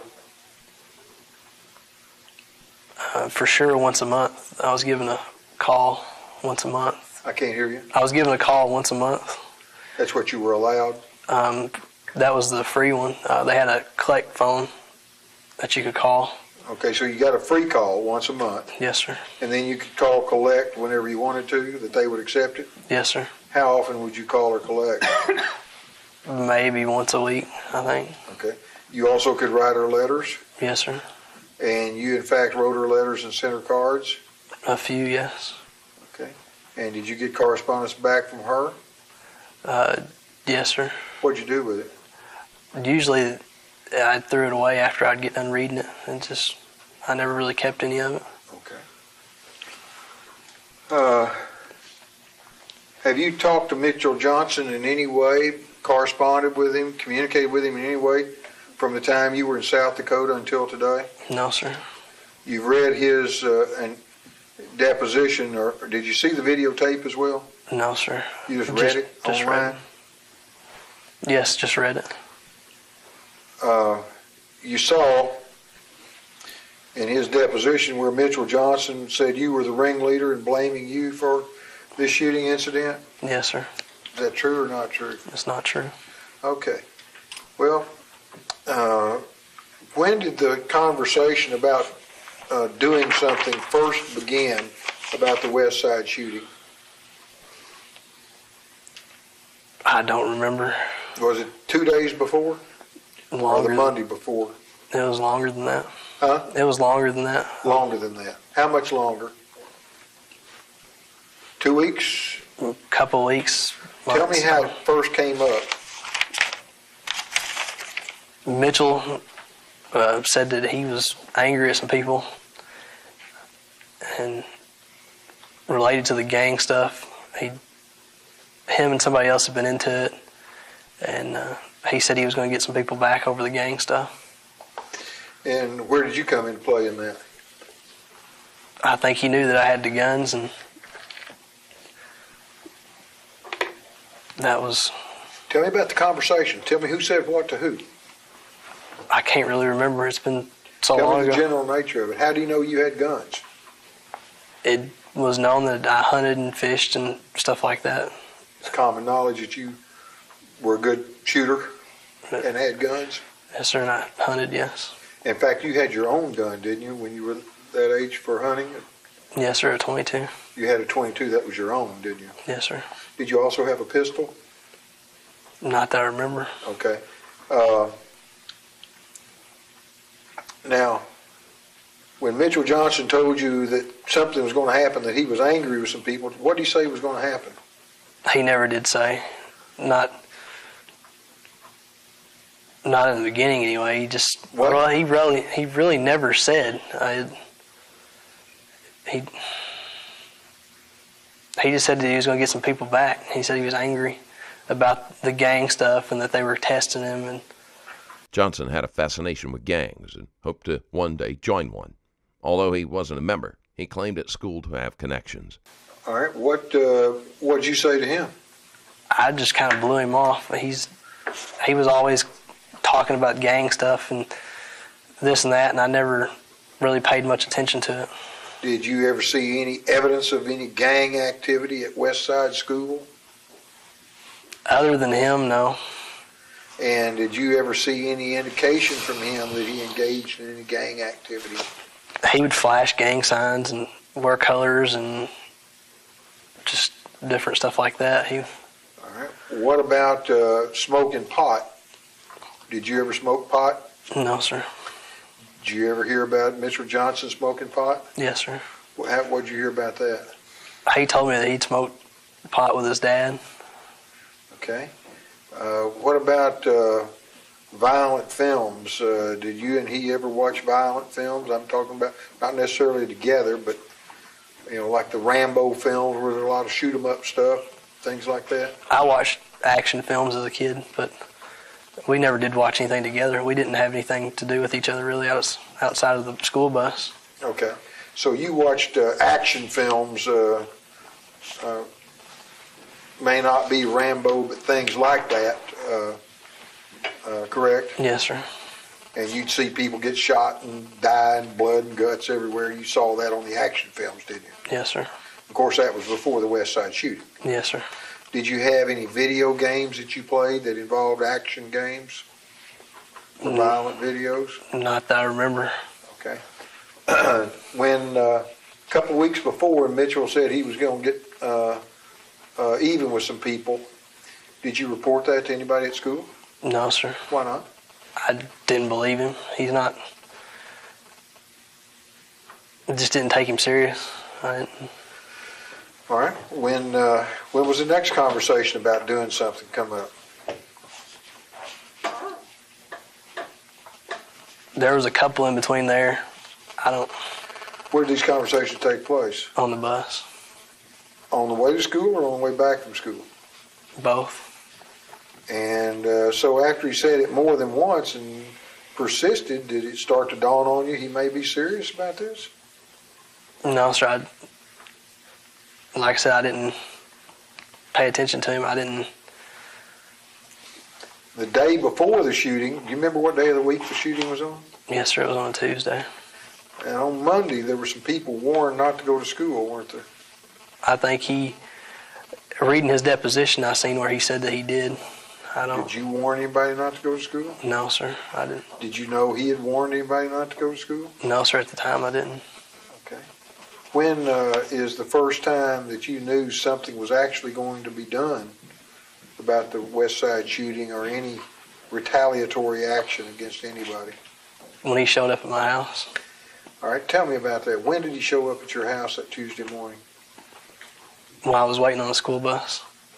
You waiting inside or outside? I was outside. I was waiting on the curb. Huh? I was waiting on the curb. Yeah. What did Johnson do? He approached me with a knife. Well, did he come walking up or did he drive up? He walked up. He walked up. Where was his vehicle? He had it down at the church. He had parked it at the church. How far was the church from your house?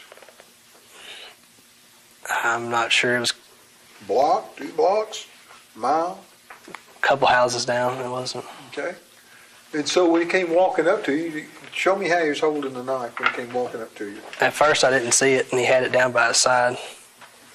What kind of knife was it? It was a pocket knife. And tell me what happened then. He said, "You're going to help me do this, or I'm going to kill you and your family." And I said, "No." When he said help you do this, do you know what he's talking about? No, sir. What did he say? I told him no. I was like, Well, when he said do this, did you ask him what is this? "No, sir." Or did you already know what this was? I didn't know. I just said, "No, I'm not." So what happened then? He said, "You're going to let me in your house." I want you to speak up where I can hear you. I I'm said, having trouble hearing you. he said, "You're going to let me in your house?" And I said, "No."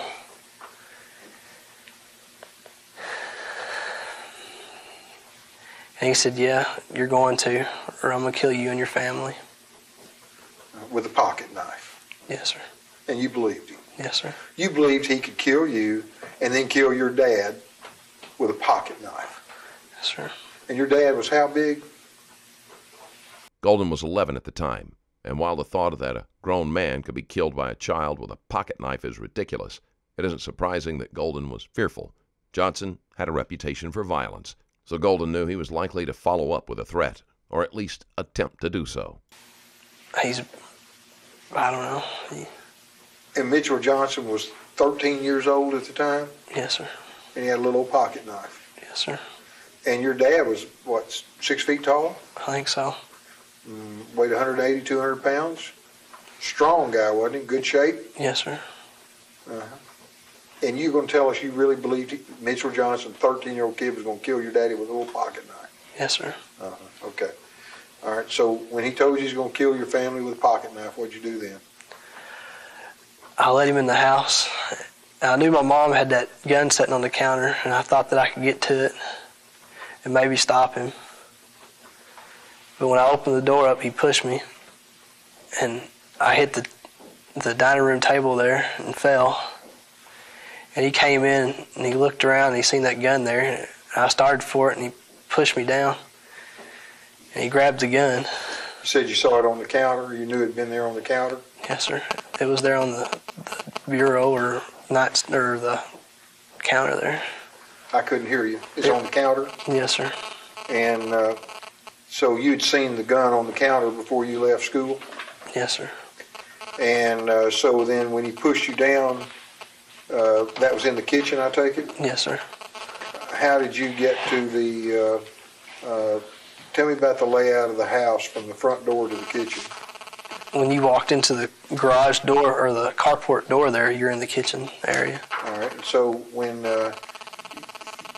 he had you come to the door or open the door, was that at the garage door? Yes, sir, it was at the carport door. door. So you went from the outside to the inside with him shoving you inside, is that right? Yes, sir. When he shoved you, did he shove you down? Yes, sir. When I hit the table, I fell. Okay. What part of your body hit the table? My chest. Okay. Did he hit you in the back? Yes, sir. He pushed me. Okay. And then when you fell down and you got up, who did what? I tried to run for that, and he pushed me down again. And what happened then? He grabbed the gun. Okay. Did he hit you in the back with anything? Not at that time, no. Did he ever hit you in the back with something? Yes, sir. When did he hit you in the back? When I tried to get into my dad's nightstand drawer. And what did he hit you in the back with? It was either his hand or the butt of the pistol. Okay. Hard? Yes, sir. Knock I hit the you down? ground. Yes, sir. Hard enough to knock you down? Yes, sir. Where in the back did he hit you? Top of the shoulder. Which side? Left, right, middle? On the right. Okay. So. And what kind of gun was it that you were going for? What kind of gun was your mother's gun? My mother had a little small revolver. So the gun that was on the counter, was that a revolver? Yes, sir. What, was it a silver revolver or a blue? It was a black one. Huh? It was a little black one. Okay. All right. Once he got the gun in his hand, what did he say to you, or what did you say to him? He pointed it at me. He said, "You're going to do exactly what I tell you to do." And what did he tell you to do? He told me that I was going to help him get guns. Told him he was going to help you what? Get guns. From where? From my family's house. And tell me what happened from there. From there, he walked me outside. We walked down to his van. And he made me get into the van. And then we drove back to my house. And we parked it there beside the house. And got out. And he... When you're walking down the street and he's got this gun, is he holding it out? What's he doing with the gun? It's in his pocket, in his jacket. You didn't take off running?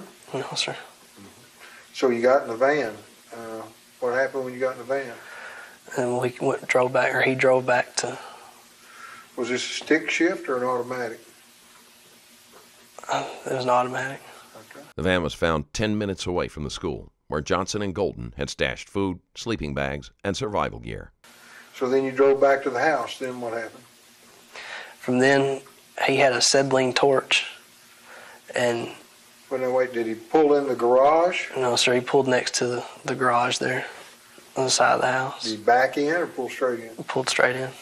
Okay, and he had a acetylene torch in the back? Yes, sir. What did he do with it? When we went back in the house, we went into the gun room. He knew my father had a gun safe. Well, tell me about this acetylene torch. Did y'all get it inside? It was just a small handheld torch.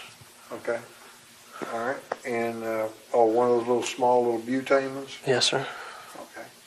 So he knew your dad had a gun safe? Yes, sir. How do you know that? I talked about my father having a gun safe. So you told him about your dad having a gun safe? No, I'd told a lot of people about it. A lot of people talked about what their dads had as far as gun safes and stuff like that. It wasn't. So then what happened? He tried to break into. Who's carrying the torch, you or him? He is. And when he's carrying the torch, where are you, in front of him or behind him? In front of him. Okay, then what happens? He's trying to get into the gun safe. He lights it and he sees that it's not going to cut it and he gets mad. So he's trying to get into the gun safe with the torch? Yes, sir. Did he have a crowbar or a hammer or anything, or just trying to burn through the weld or what? Just trying to burn through it with that. Okay. And then he hit the combination lock with a hammer and it came off. He did? Yes, sir. Where did he get the hammer? It was laying there in the house. It was on the desk that my dad had. Okay. And what about the revolver in the nightstand? Was there a revolver in the bedroom or in the gun room? In the bedroom. All right. Was the bedroom and the gun room the same room? No, sir. They were next to each other. All right. Did you go into the bedroom? Yes, sir. I tried to go to the bathroom. I said, I need to go to the bathroom. And I walked into the bedroom, and I walked into their bathroom, and he wouldn't leave, so he stood there. And when I was coming back out, I tried to reach into the drawer and pull it out. So you knew where another gun was? Yes, sir. That was loaded? Yes, sir. Okay. And it was, of course, it didn't have a trigger lock on it?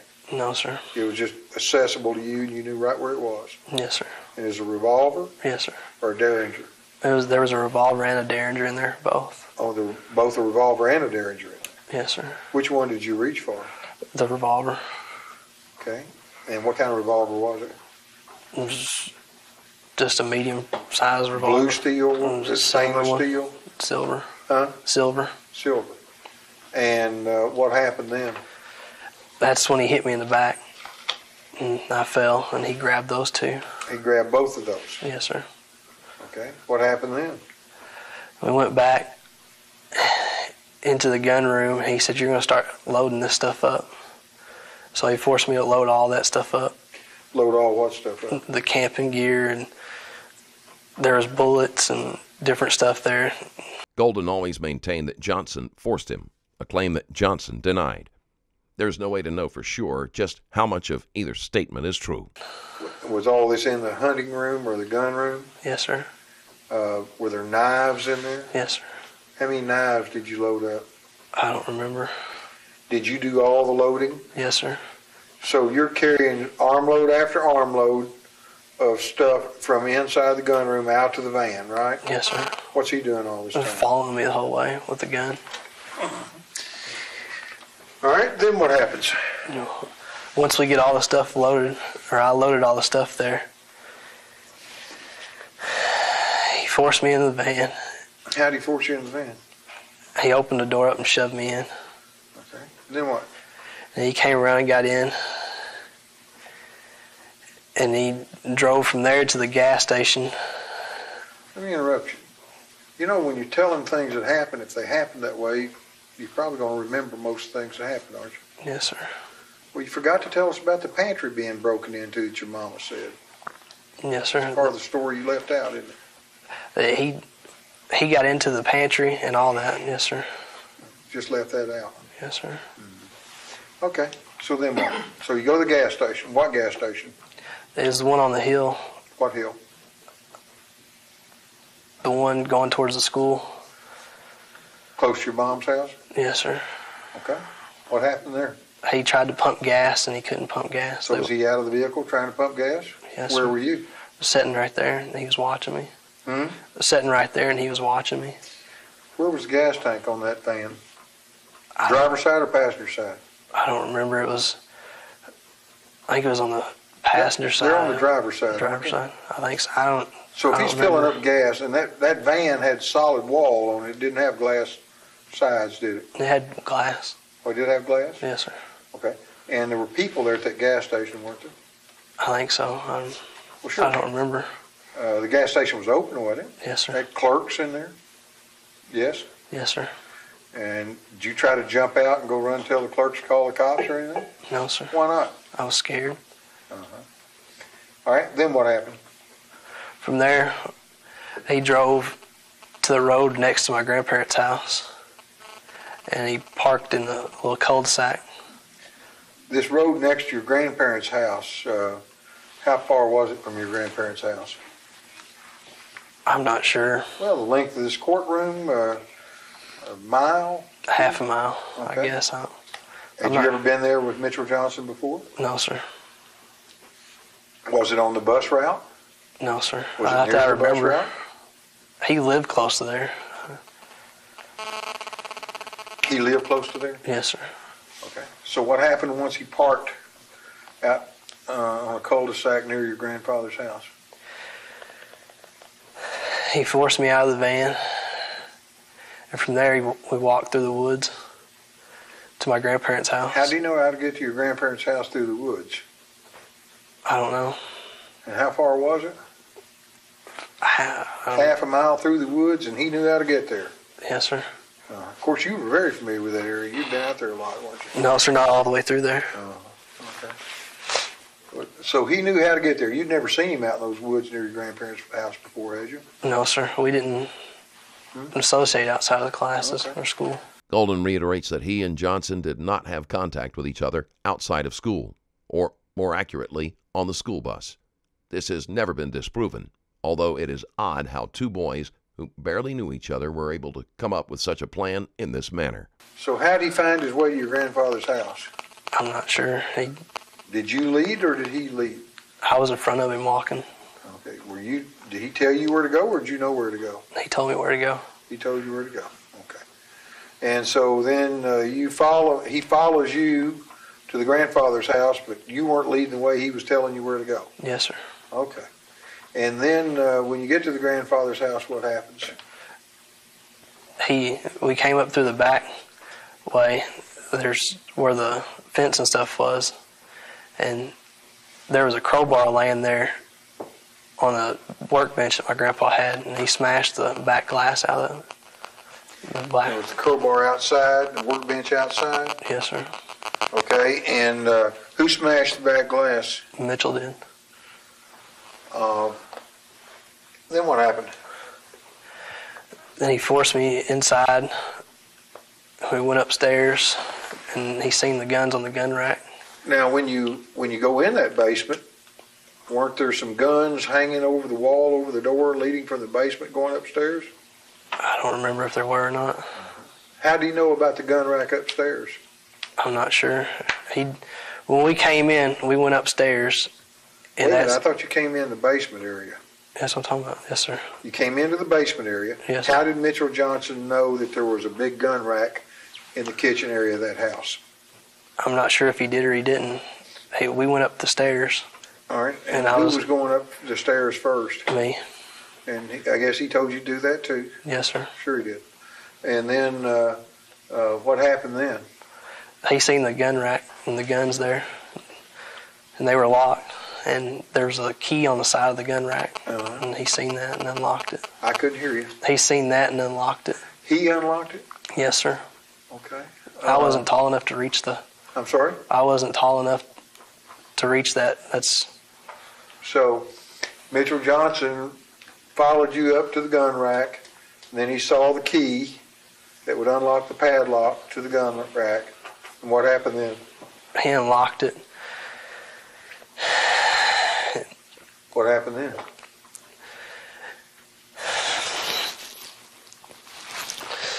And he said, grab some guns. What guns did he grab? There was a few guns up there, and he grabbed the one with the scope on it, and that was the 30-06, and then the carbine, and another one, and then there was... You're going to have to speak up. Your voice is too low. There was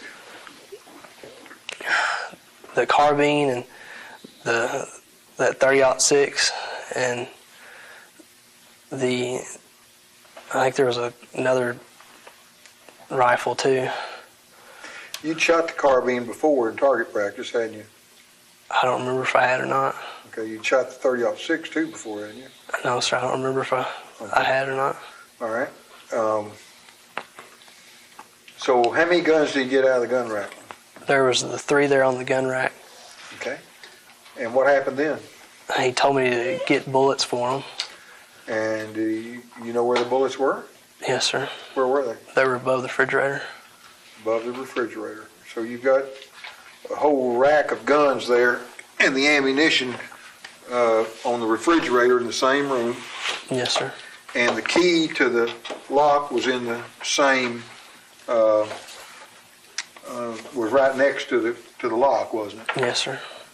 That's not much of a deterrent, was it? No, sir, not. Okay. Anybody walking in there could have seen the lock, right? Yes, sir. Now, before I go on, I want to show you my next numbered exhibit, which is going to be number 25. This is a photograph of you, I believe, when you were finally caught and served with the papers, and he took your picture when he served you with the papers. Yes, sir. And that's you, isn't it, number 25? Yes, sir. Well, you've grown your beard out even more since then, haven't you? Yes, sir. And let your hair get longer? Yes, sir. Trying to change your appearance again? No, sir. It's hunting and stuff, bow hunting. It's cold. Oh, okay.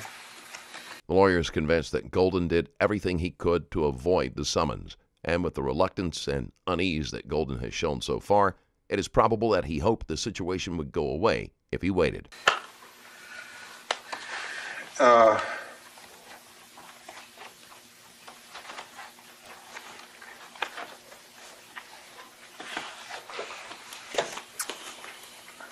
All right, so what happened next?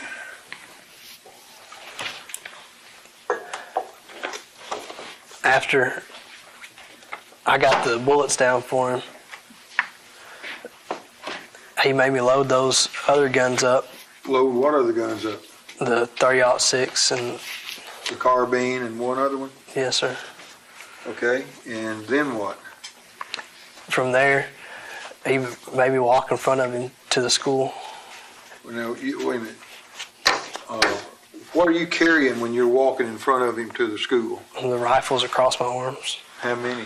Those 2, and he's got the 30-06. And so you're carrying them like this? Yes, sir. Well, you could carry a rifle in each hand easy enough, couldn't you? Yes, sir. But you carried them cross-armed? Yes, sir. Like they were laying across a forklift or something? Yes, sir. You never carried guns like that. You were taught better than that, weren't you? Yes, sir. Weren't you always taught to carry a gun with the barrel pointing away from everybody? Yes, sir. That's what he told me to hold them.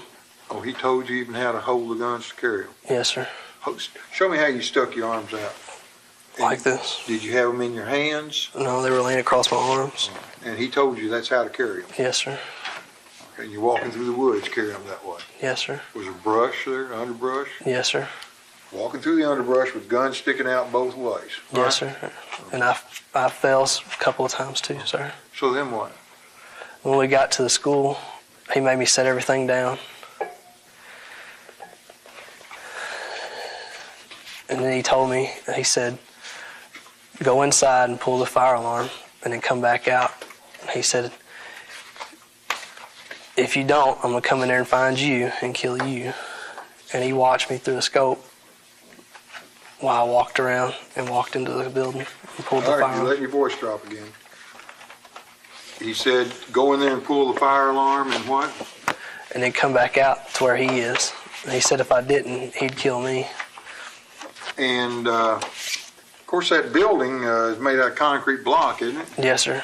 He said that he would come in there and find me and kill me. Of course, I guess if you walked in that school, he wouldn't know where to hunt for you. That's a pretty big school. You could go to the principal's office, go hide in the closet. You could yell for teachers, call the police. You could do a lot of things, couldn't you? Yes, sir. You didn't do any of those, did you? No, sir. And you knew he couldn't see you inside the building through his scope, because that scope wasn't an X-ray scope, was it? No, sir. So you knew once you got inside the building, he couldn't see you. You knew that, didn't you? Yes, sir. So instead of going to the teacher for help or going to the principal's office or anything, you went ahead and pulled the fire alarm and went back out to the ambush site, right? Yes, sir. Totally innocent and totally forced to do it, right? Yes, sir. All right, then what happened? Did you go pull the fire alarm? Yes, sir. Then what you do? I ran back out to where he was. And did you get out before the anybody started coming to the fire alarm, responding to the fire alarm? I think so. And how far from the back door was it to where you went to the ambush site? I'm not sure. It was... Well, look from here to that back wall. Was it further than that back wall? Yes, sir. How much further? I'm not sure. 25 yards or so. 25 yards? Yes, sir. I think so. You've seen guns sighted in at 25 yards, hadn't you? Yes, sir. Was it about 25 yards? I think so. Okay. And when the kids came out of the school and the teachers came out of the school, your vantage point was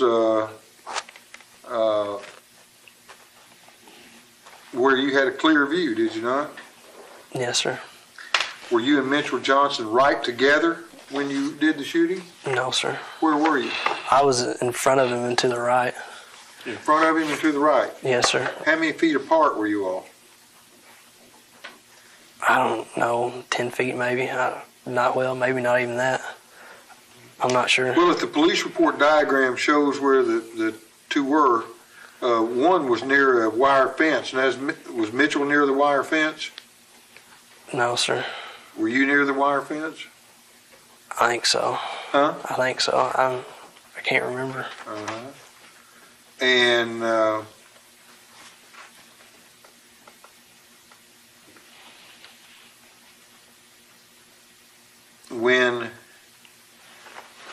From their vantage point, it was easy to pick targets as the students emerged from the school because of the fire alarm. Since students are taught to walk outside calmly in a single-file line, with Johnson and Golden shooting them at the same time, they were able to hit multiple targets before panic set in. You went back out to the wooded area. Did Mitchell tell you where to get? Yes, sir. And what did he tell you to do? He said, kneel down and pick up a gun. And he said, if you don't start shooting after I shoot, then I'll shoot you. Start shooting at who? Did he tell you who to shoot at? No, sir. What did he tell you to shoot? What did he tell you to do? He just said start shooting after. Start shooting at what? Did he tell you to shoot at people? No, sir. And did you understand you were to shoot at people? No, sir. Did you think you were supposed to shoot up in the air? Did you think you were supposed to shoot squirrels? No, sir. I shot at the gym wall in the dirt and in the air. You shot at the gym wall, dirt, and air. Yes, sir. How in the world is it then that you shot Natalie's in the head? I didn't know that I did. You didn't know you did it? No, sir. Expert marksman, and you didn't know you shot a little girl in the head? No, sir. I didn't intentionally aim at anyone. I never... Well, you know where you point a gun and pull the trigger, that's where the bullet's going. You know that, don't you? Yes, sir. And you're telling us it just accidentally, coincidentally hit her right in the head. I never aimed anything. You're telling us it's purely an accident that bullet hit her right in the head. I never aimed anything. Mm-hmm. What about the others that you killed? Do you know how many you killed? No, sir. Do you know how many people were killed altogether? Yes, sir. How many? 5. Do you know how many Mitchell Johnson killed? No, sir. Do you know what the ballistics report shows how many were killed by the 30-06 or who was killed by the 30-06? No, sir. Do you know how many were killed by the carbine? No, sir. Do you know where the people were located that were killed? No, sir. They were scattered out all over that area, weren't they? I don't know. I don't remember. You're telling me you didn't take aim at anybody? Yes, sir. I never took aim at anyone. Just coincidentally managed to hit them right in the head. Not even taking aim. When you're shooting at a roof of a building and up in the air and at dirt. I never aimed at anyone, sir. Did you aim at the dirt? No, sir. I didn't aim at anyone. I was shooting at the gym wall. Did you hit the gym wall? The gym wall? I don't know. Well, you know, you were a good enough shot that if you aimed at a gym wall, if a person was standing over where your mother is and the gym wall's by the door, from 25 yards, you could hit the wall instead of your mother, couldn't you? Yes, sir. So if you hit your mother, it's because you're aiming at her, right? Yes, sir. And if you hit those people that day, it's because you were aiming at them, wasn't it? No, sir. I never aimed at any of them. All right. You know the names of all the people who were injured? No, sir. You know how many were injured? 10, I think. Do you know how badly any of them were injured that weren't killed? No, sir. Did you ever check? No, sir. From some of the people you knew in school, did you ever call them from the time you were in juvenile up until today to say, hey, how's everybody doing? The people that were shot, how are they doing? No, sir. Did you ever make any inquiry about how your victims were recovering from your murderous rampage? No, sir. Did you ever make any inquiry how the families were suffering from their grief and heartache? No, sir. Golden tries to claim that he didn't take aim, but given his story with shooting and the location of the wounds, this is far from believable. Over the years, he may have tried to convince himself that this was true. In that same line of thought, Golden probably avoids thinking about the victims and their families. I'm going to show you a diagram marked to another deposition as Exhibit E. Have you ever seen that before? This diagram? Mm-hmm. No, sir. Well, it's a diagram made by the police to show where people were who were killed and others who were injured, and where the two shooters were. And those two shooters would be you and Mitchell Johnson, right? Yes, sir. Okay. And they've got an index here. See this number here, 55? You know who that is? No, sir. That's the teacher, Shannon Wright. Did you see Shannon Wright outside that building that day? No, sir. Did you see people coming out of in response to the fire alarm you pulled? Yes, sir. Could you tell who any of them were? No, sir.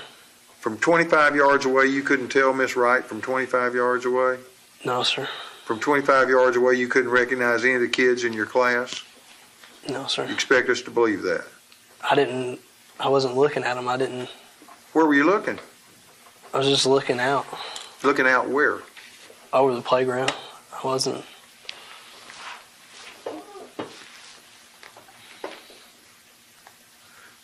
People are responding to the fire alarm that you pulled 25 yards away, and you can't recognize your own sixth grade teacher and two of them, as well as kids that you knew personally. You couldn't recognize them from 25 yards away? I don't remember. All right. Well, let's see. 66. Do you see that? Stephanie Johnson. That's where she was shot and killed. You see that?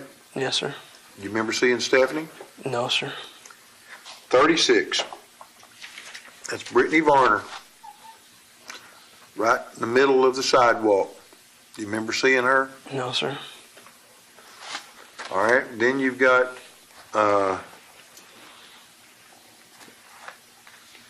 Natalie Brooks and Paige Herring right here. See them? Yes, sir. See where they've got marked as the gym wall? The gym wall was Or over classroom, I mean? Yes, sir. All right, here's the gym over here, Yes, sir. and you're telling us you're aiming at the gym wall. Yes, sir.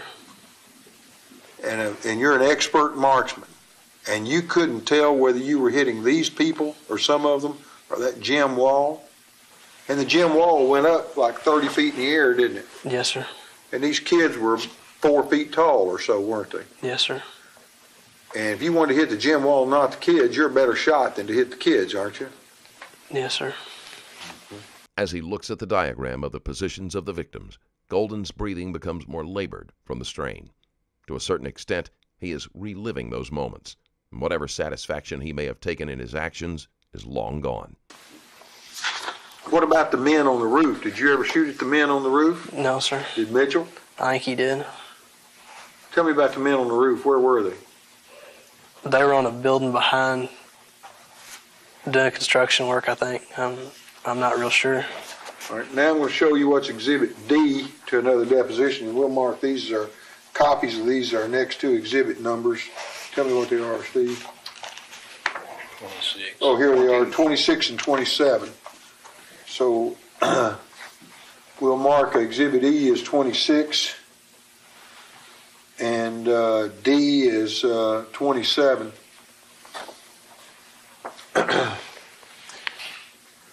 Now, you see the classroom, okay? Now,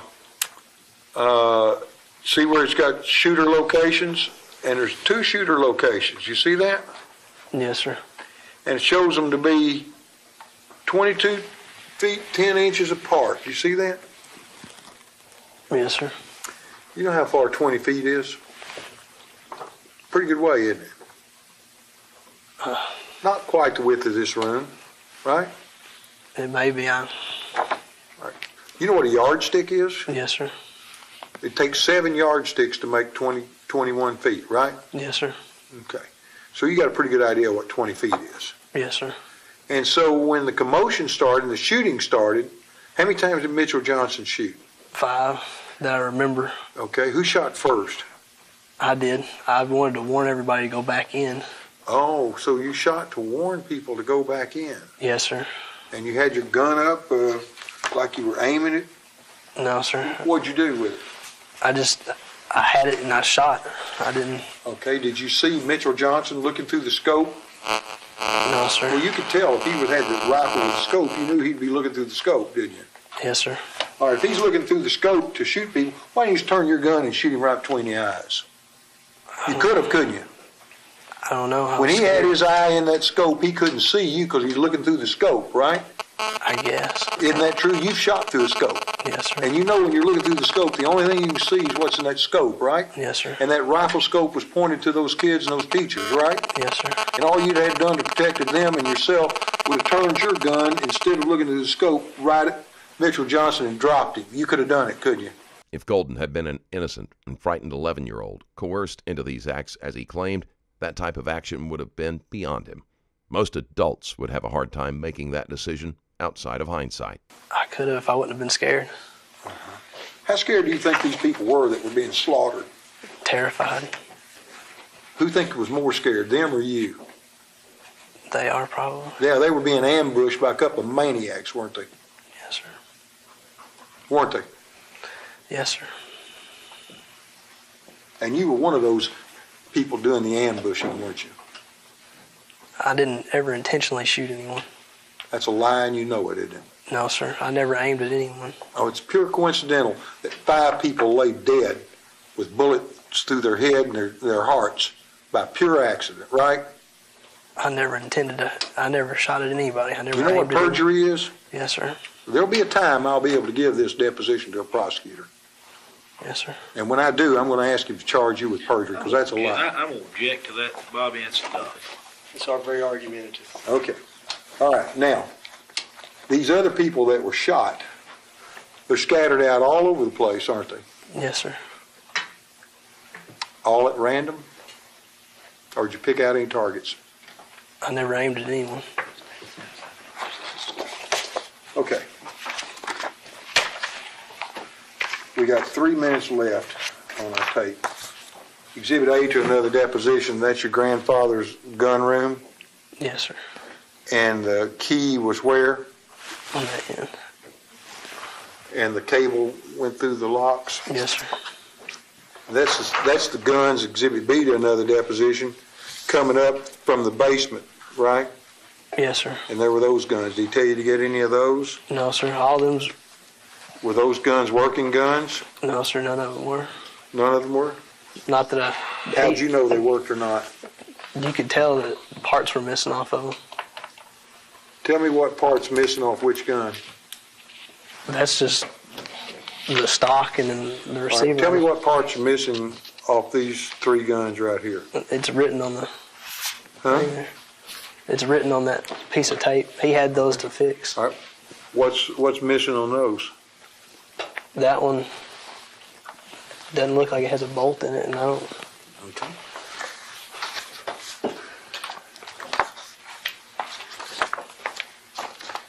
Now, let's look at a couple other pictures here real quick. Exhibit 1 to another deposition is a lock hanging on a nail with a key. And that's the... Where's that other picture? See the deer head at the end of photograph A, up in the upper right-hand corner right up here? This one? Yeah. Yes, sir. And you say that the lock and the key was right there, or the key was right there on the nail? Yes, sir. You see exhibit number 2, you see the key? Yes, sir. That's where it was that day. Yes, sir. And then the key goes in the lock that was through the cables, right? Yes, sir. Okay, we're out of tape. Thank you, counsel. The time is 3:41 p.m. and we are off the record. Take.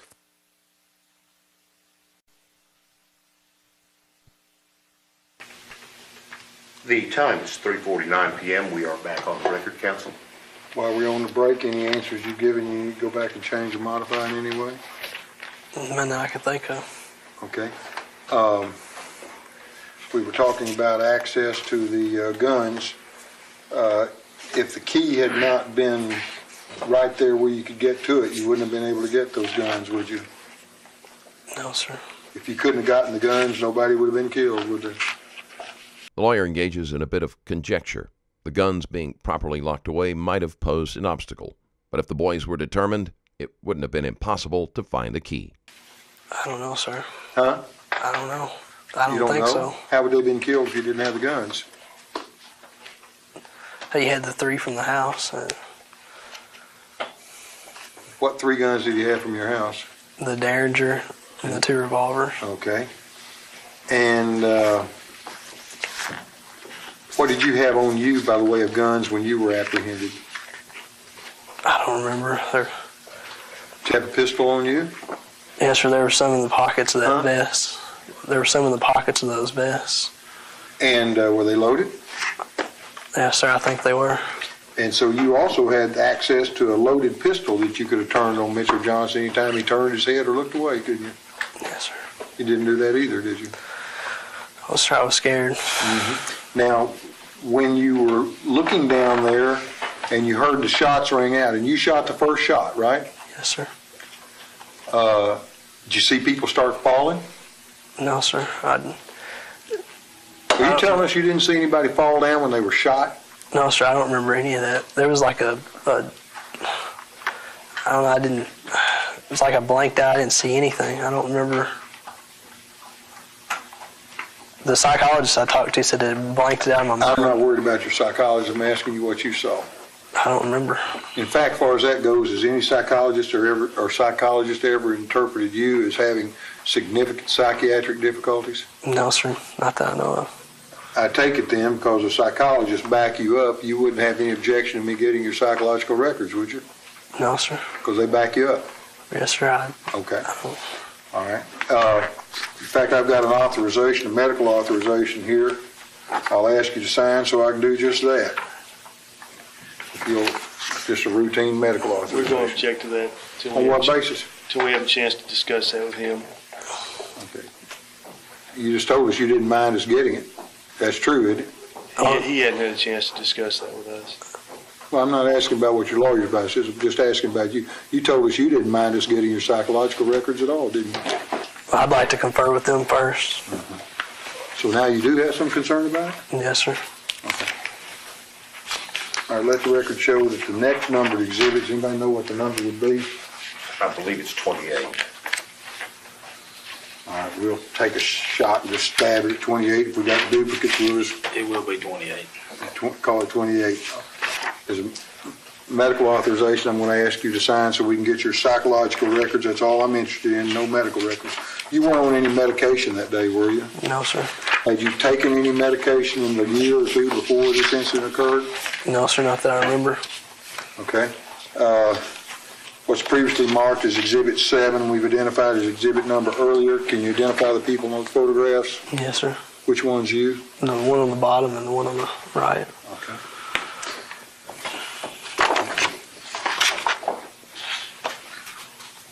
The bow and arrows in Exhibit 4 identifies another exhibit. Where'd those come from? From the gun room. Okay. Were those bows and arrows that you had shot before? I'd never shot that one, no. But you'd shot bow and arrows, hunting bow and arrows before, hadn't you? Yes, sir. Okay, so you know how to use them. Yes, sir. And the machete and the knives that are shown in the other photographs, where did they come from? From the gun room as well. And the survival gear with ropes and camping gear and all that, where'd that come from? These items were found in the van. There were enough supplies to suggest that this was a carefully planned part of their escape, and not a last-minute decision like Golden had tried to make it appear. From the gun room as well. And this blowtorch, is that what was used to try to get in the gun safe? Yes, sir, that was. Okay. Do you know what trigger lock is? Yes, sir.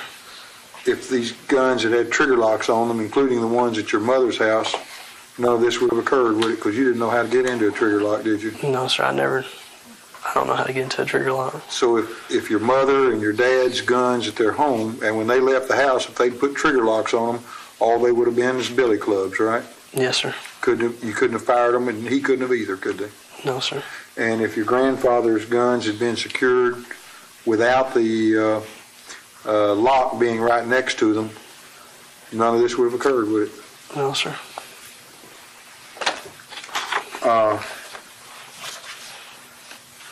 Did you ever see anybody fall down after they'd been shot or collapse?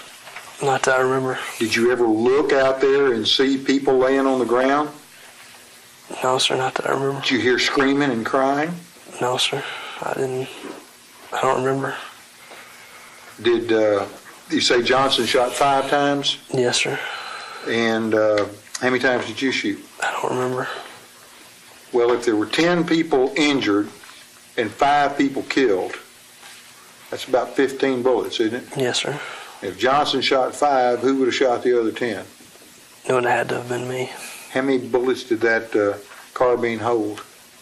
I'm not sure. Did you reload?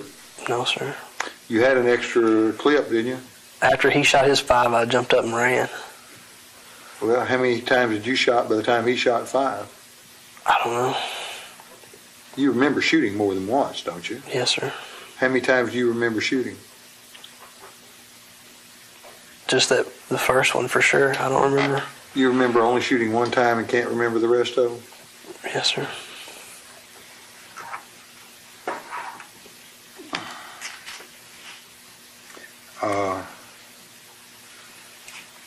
You were taught when you aim a gun and pull the trigger, the bullet's going to go where you're aiming, isn't it? Yes, sir. And if someone is shot in the head with a bullet, that's because somebody aimed at that head, right? Yes, sir. And you knew that if you shot someone with a carbine from 25 yards, it might kill them. Yes, sir, if they were hit, yes, sir. And you knew that a gun could kill. Yes, sir. You'd been trained that by your parents. Yes, sir. And you'd known that from watching animals get killed. Right? Yes, sir. And you knew death was final. You knew that, didn't you? Yes, sir. And you'd been trained about the basics of firearm safety, that you've got to be careful where you point a gun because you might actually shoot and kill somebody. Yes, sir. So you cannot claim by any pretense that if you knowingly shot somebody, lo and behold, they might just be dead and that'd be a total shock to you. That'd be ridiculous, wouldn't it?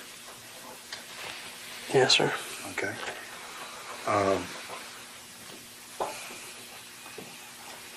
Did you look up and see Mitchell Johnson doing any shooting? No, sir.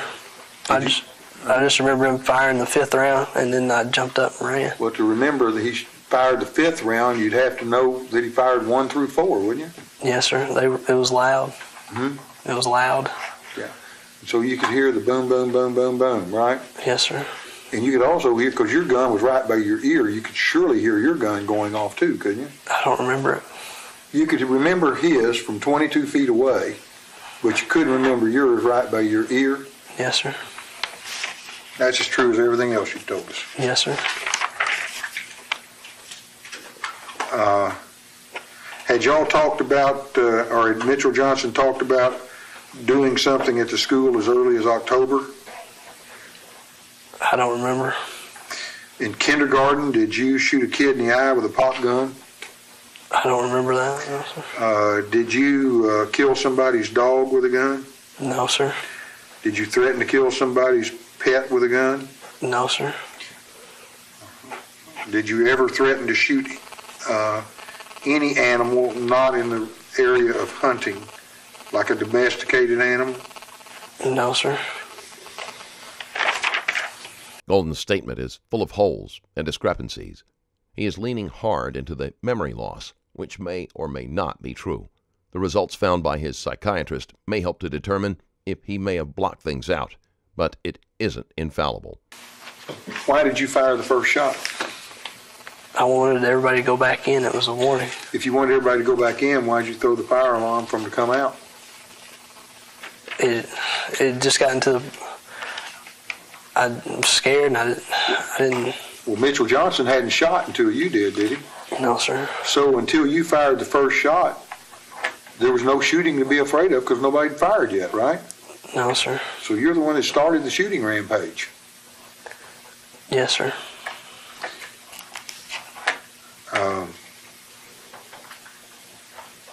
Was there any reason one person was picked out to die as opposed to somebody else?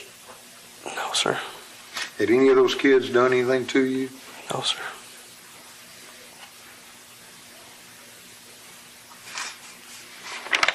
Tell me about the escape plan. What was the escape plan? I don't know. Well, after the shooting, after you stopped shooting, what did you do then? I took off running. Running where? Towards the van. I was trying to get away from him. Well, if you were going to get away from him, you were going to run right to his van where he was going to go? I was thinking that if I could get there or if I could get to my grandparents' house, I'd be okay. Well, if you want to get to the van, it was his van, wasn't it? Yes, sir. It is. So you're going to run right to where he was going to go? And that's a way of getting away from him?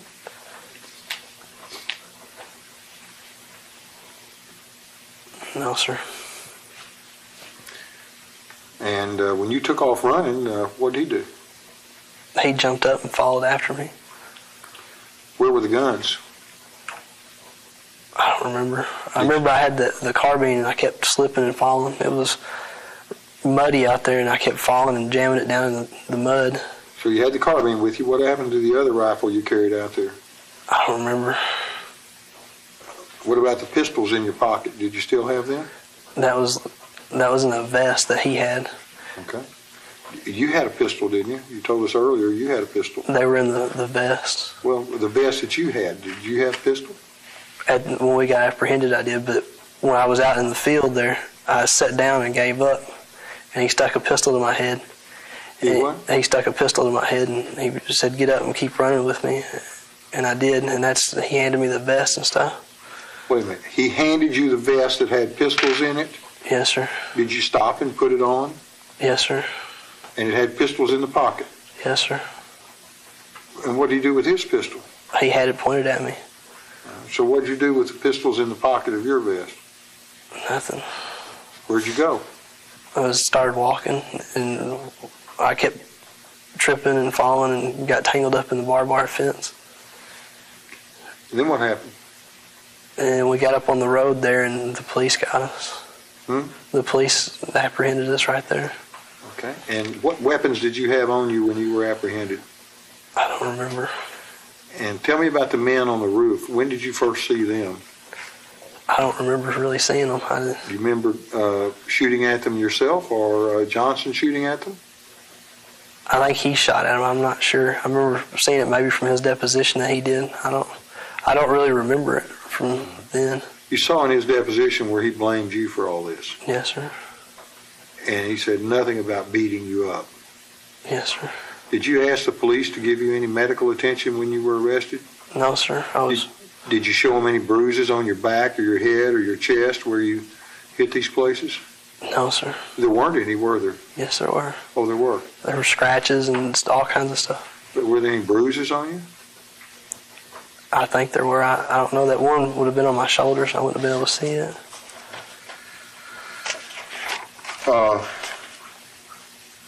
Both Golden and Johnson have always been firm in their claims that the other was the instigator. Since there was no paper or text trail to follow, it is difficult to determine if one was leading the other or making any kind of threats. Was there any ammo gathered from any place other than the refrigerator? Not that I remember. Why did y'all stop shooting? Because I ran. Huh? Because I ran.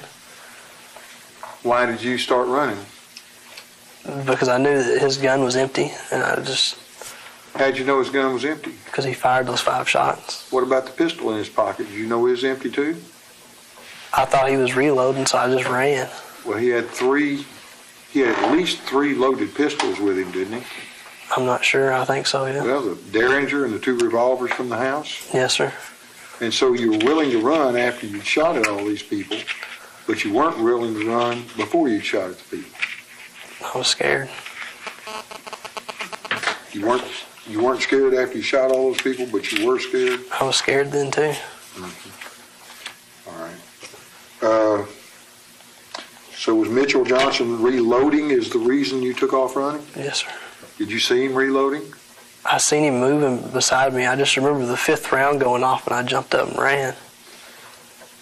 How much time passed between his first shot and his 5th shot? I don't remember. Can you give me an estimate? I'm not sure. Had y'all made any plans about where you were going to go after the shooting? No, sir. I didn't. So you gathered up food and camping gear, but there was no discussion about where you might go hide out? No, sir.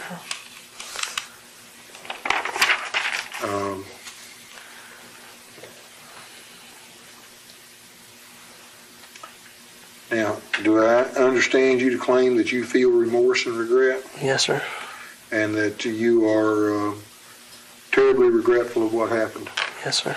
And I understand from your mother that you'd never want to profit from this incident. Is that correct? No, sir. I'm sorry? I'd never want to profit from it from that. You'd never want to sell a story or get money paid for your side of the story or anything like that? No, sir. That'd be wrong, wouldn't it? Yes, sir. Well, I brought an assignment just for protection of these families. I'll let your lawyers look at it. Basically what it says is you would be assigning to all of the parties to this lawsuit any rights or payments or interest you might have, past, present, and future, in any literary or publication warrants. You wouldn't have any objection to signing that, would you? If they look at it. Golden is going to agree not to profit from his crime, which means he will not be able to receive money for such things as book or movie deals, appearances, autographs, or merchandise referring to the crime. Did they intend to dismiss the suit today? No. I do not.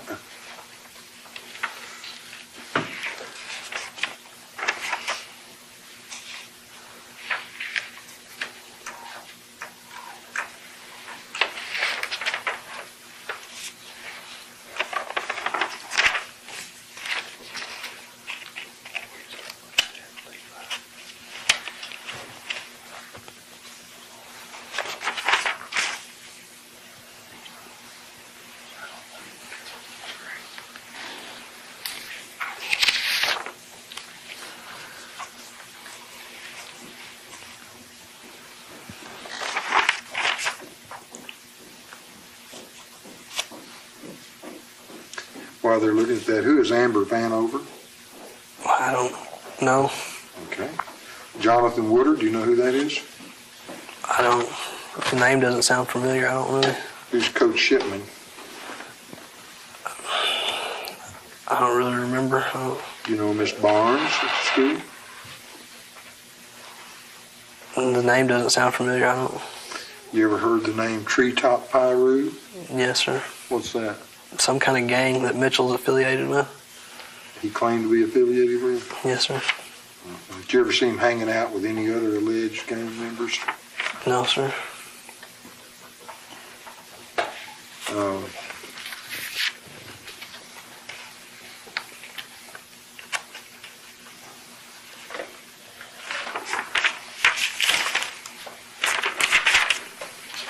Just a minute.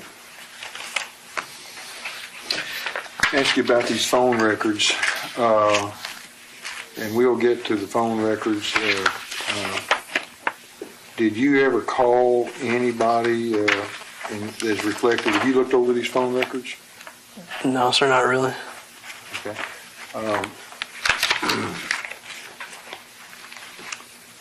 Let's go back to the list then. We've asked about a list of all schools attended, the courses taken. Yes, sir. You got that? I have a. All right, we'll make that as 29.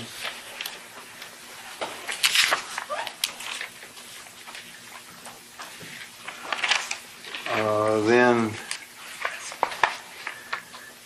list of all jobs where there aren't any, right? except the one you told us about? Just the Is two a that I list? volunteered for, yes, sir. Okay. List of all persons you lived, you've given us that? Yes, sir. You got that written down? Yes, sir. Okay. We'll make that as 30.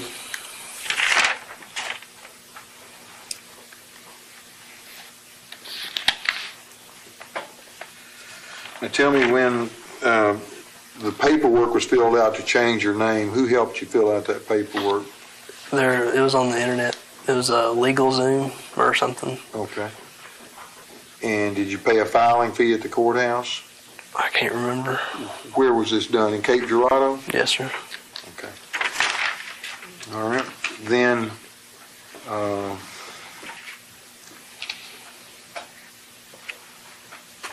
think we've gotten all the attorneys and court proceedings. There hadn't been anything but the state and the federal court proceedings. Is that right? Just the state and federal, yes, sir. All right. And have you ever heard the name Daniel Scott Carra, K-A-R-R-A? No, sir. Okay. Have you ever gone by any other name? I think I asked you that, and you have not, have you? Just Andrew Golden and Drew Grant. Okay. Have you applied for a hunting license from the time you got out of federal custody? I have a Arkansas one. Is it a gun permit or gun license? Just a hunting license and fishing license. A hunting license allows you to shoot guns? Yes, sir. And for archery. Okay. You applied for a hunting license in any state besides Arkansas? Just Arkansas. You've made, you've turned your Missouri driver's license in. You don't have a copy of it? No, sir. All right. Any video statements or recorded statements you've given to any media or publication or institution or anything like that except your psychologist? Golden never sought to profit from his story, and in fact seemed to do everything he could to ensure that no one would discover his connection. Right? Just, yes, sir. And no literary contracts or contacts have been made, right? No, sir. And any correspondence from Mitchell Johnson from the date of the event up to now? No, sir. Okay, we've got the telephone bills. We'll go through those as we need to. Let me have 2 minutes with my clients, see if there's anything else we need to cover, and we're about finished. Let's go on The through. time is 4:09 p.m. and we are off the record.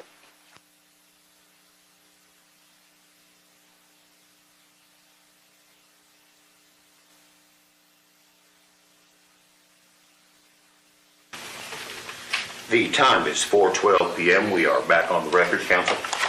Cleanup question I forgot to ask you. What are you majoring in college? What are you planning on doing in the future? Business right now, that's my major, but I don't know. And the pawn shop you bought the gun at was on G Street. What's the name of it? I can't remember. Where on G Street is it? I can't remember.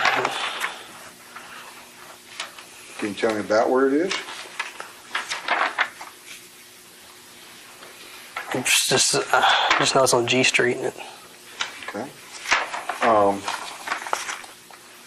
You've told us that you don't remember any of the details of the shooting other than what you told us, right? Yes, sir. And you want these two survivors to believe that, and you want the parents of the other children who were killed to believe that, right? Yes, sir. And if I pay for it out of my pocket, would you take a polygraph to discuss the issue, a private polygraph? We're going to object to that. I understand the objection, but I'm just asking if you do it. Well, we object to that question. Tells me all I need to know. Thank you very much. And have you understood all of my questions? Yes, sir. Any answers you've given, you need to go back and change now to modify, correct, supplement, add anything to, take anything away from. Any answer you've given, I'm giving you a chance to change it. Otherwise, this deposition is going to stand as your sworn testimony. Anything at all you want to change? Nothing I can think of. Have I given you a fair opportunity to answer every question I ask you? Yes, sir. No more questions. We'll conclude the deposition. Is there anything further? No questions. No, sir. Thank you. The time is 4:14 p.m. and this will end the deposition. Andrew Golden remained in the Missouri area. On July 27, 2019, another car departed its lane, and crashed head-on into a vehicle being driven by Golden, killing him instantly. His wife and young son were both injured and transported to hospitals where they made full recoveries from their injuries. And that's the end of today's video. If you liked what you watched and want to support the channel, hit the like button and check out my Patreon link in the description. Thanks again for watching, and I'll see you next time.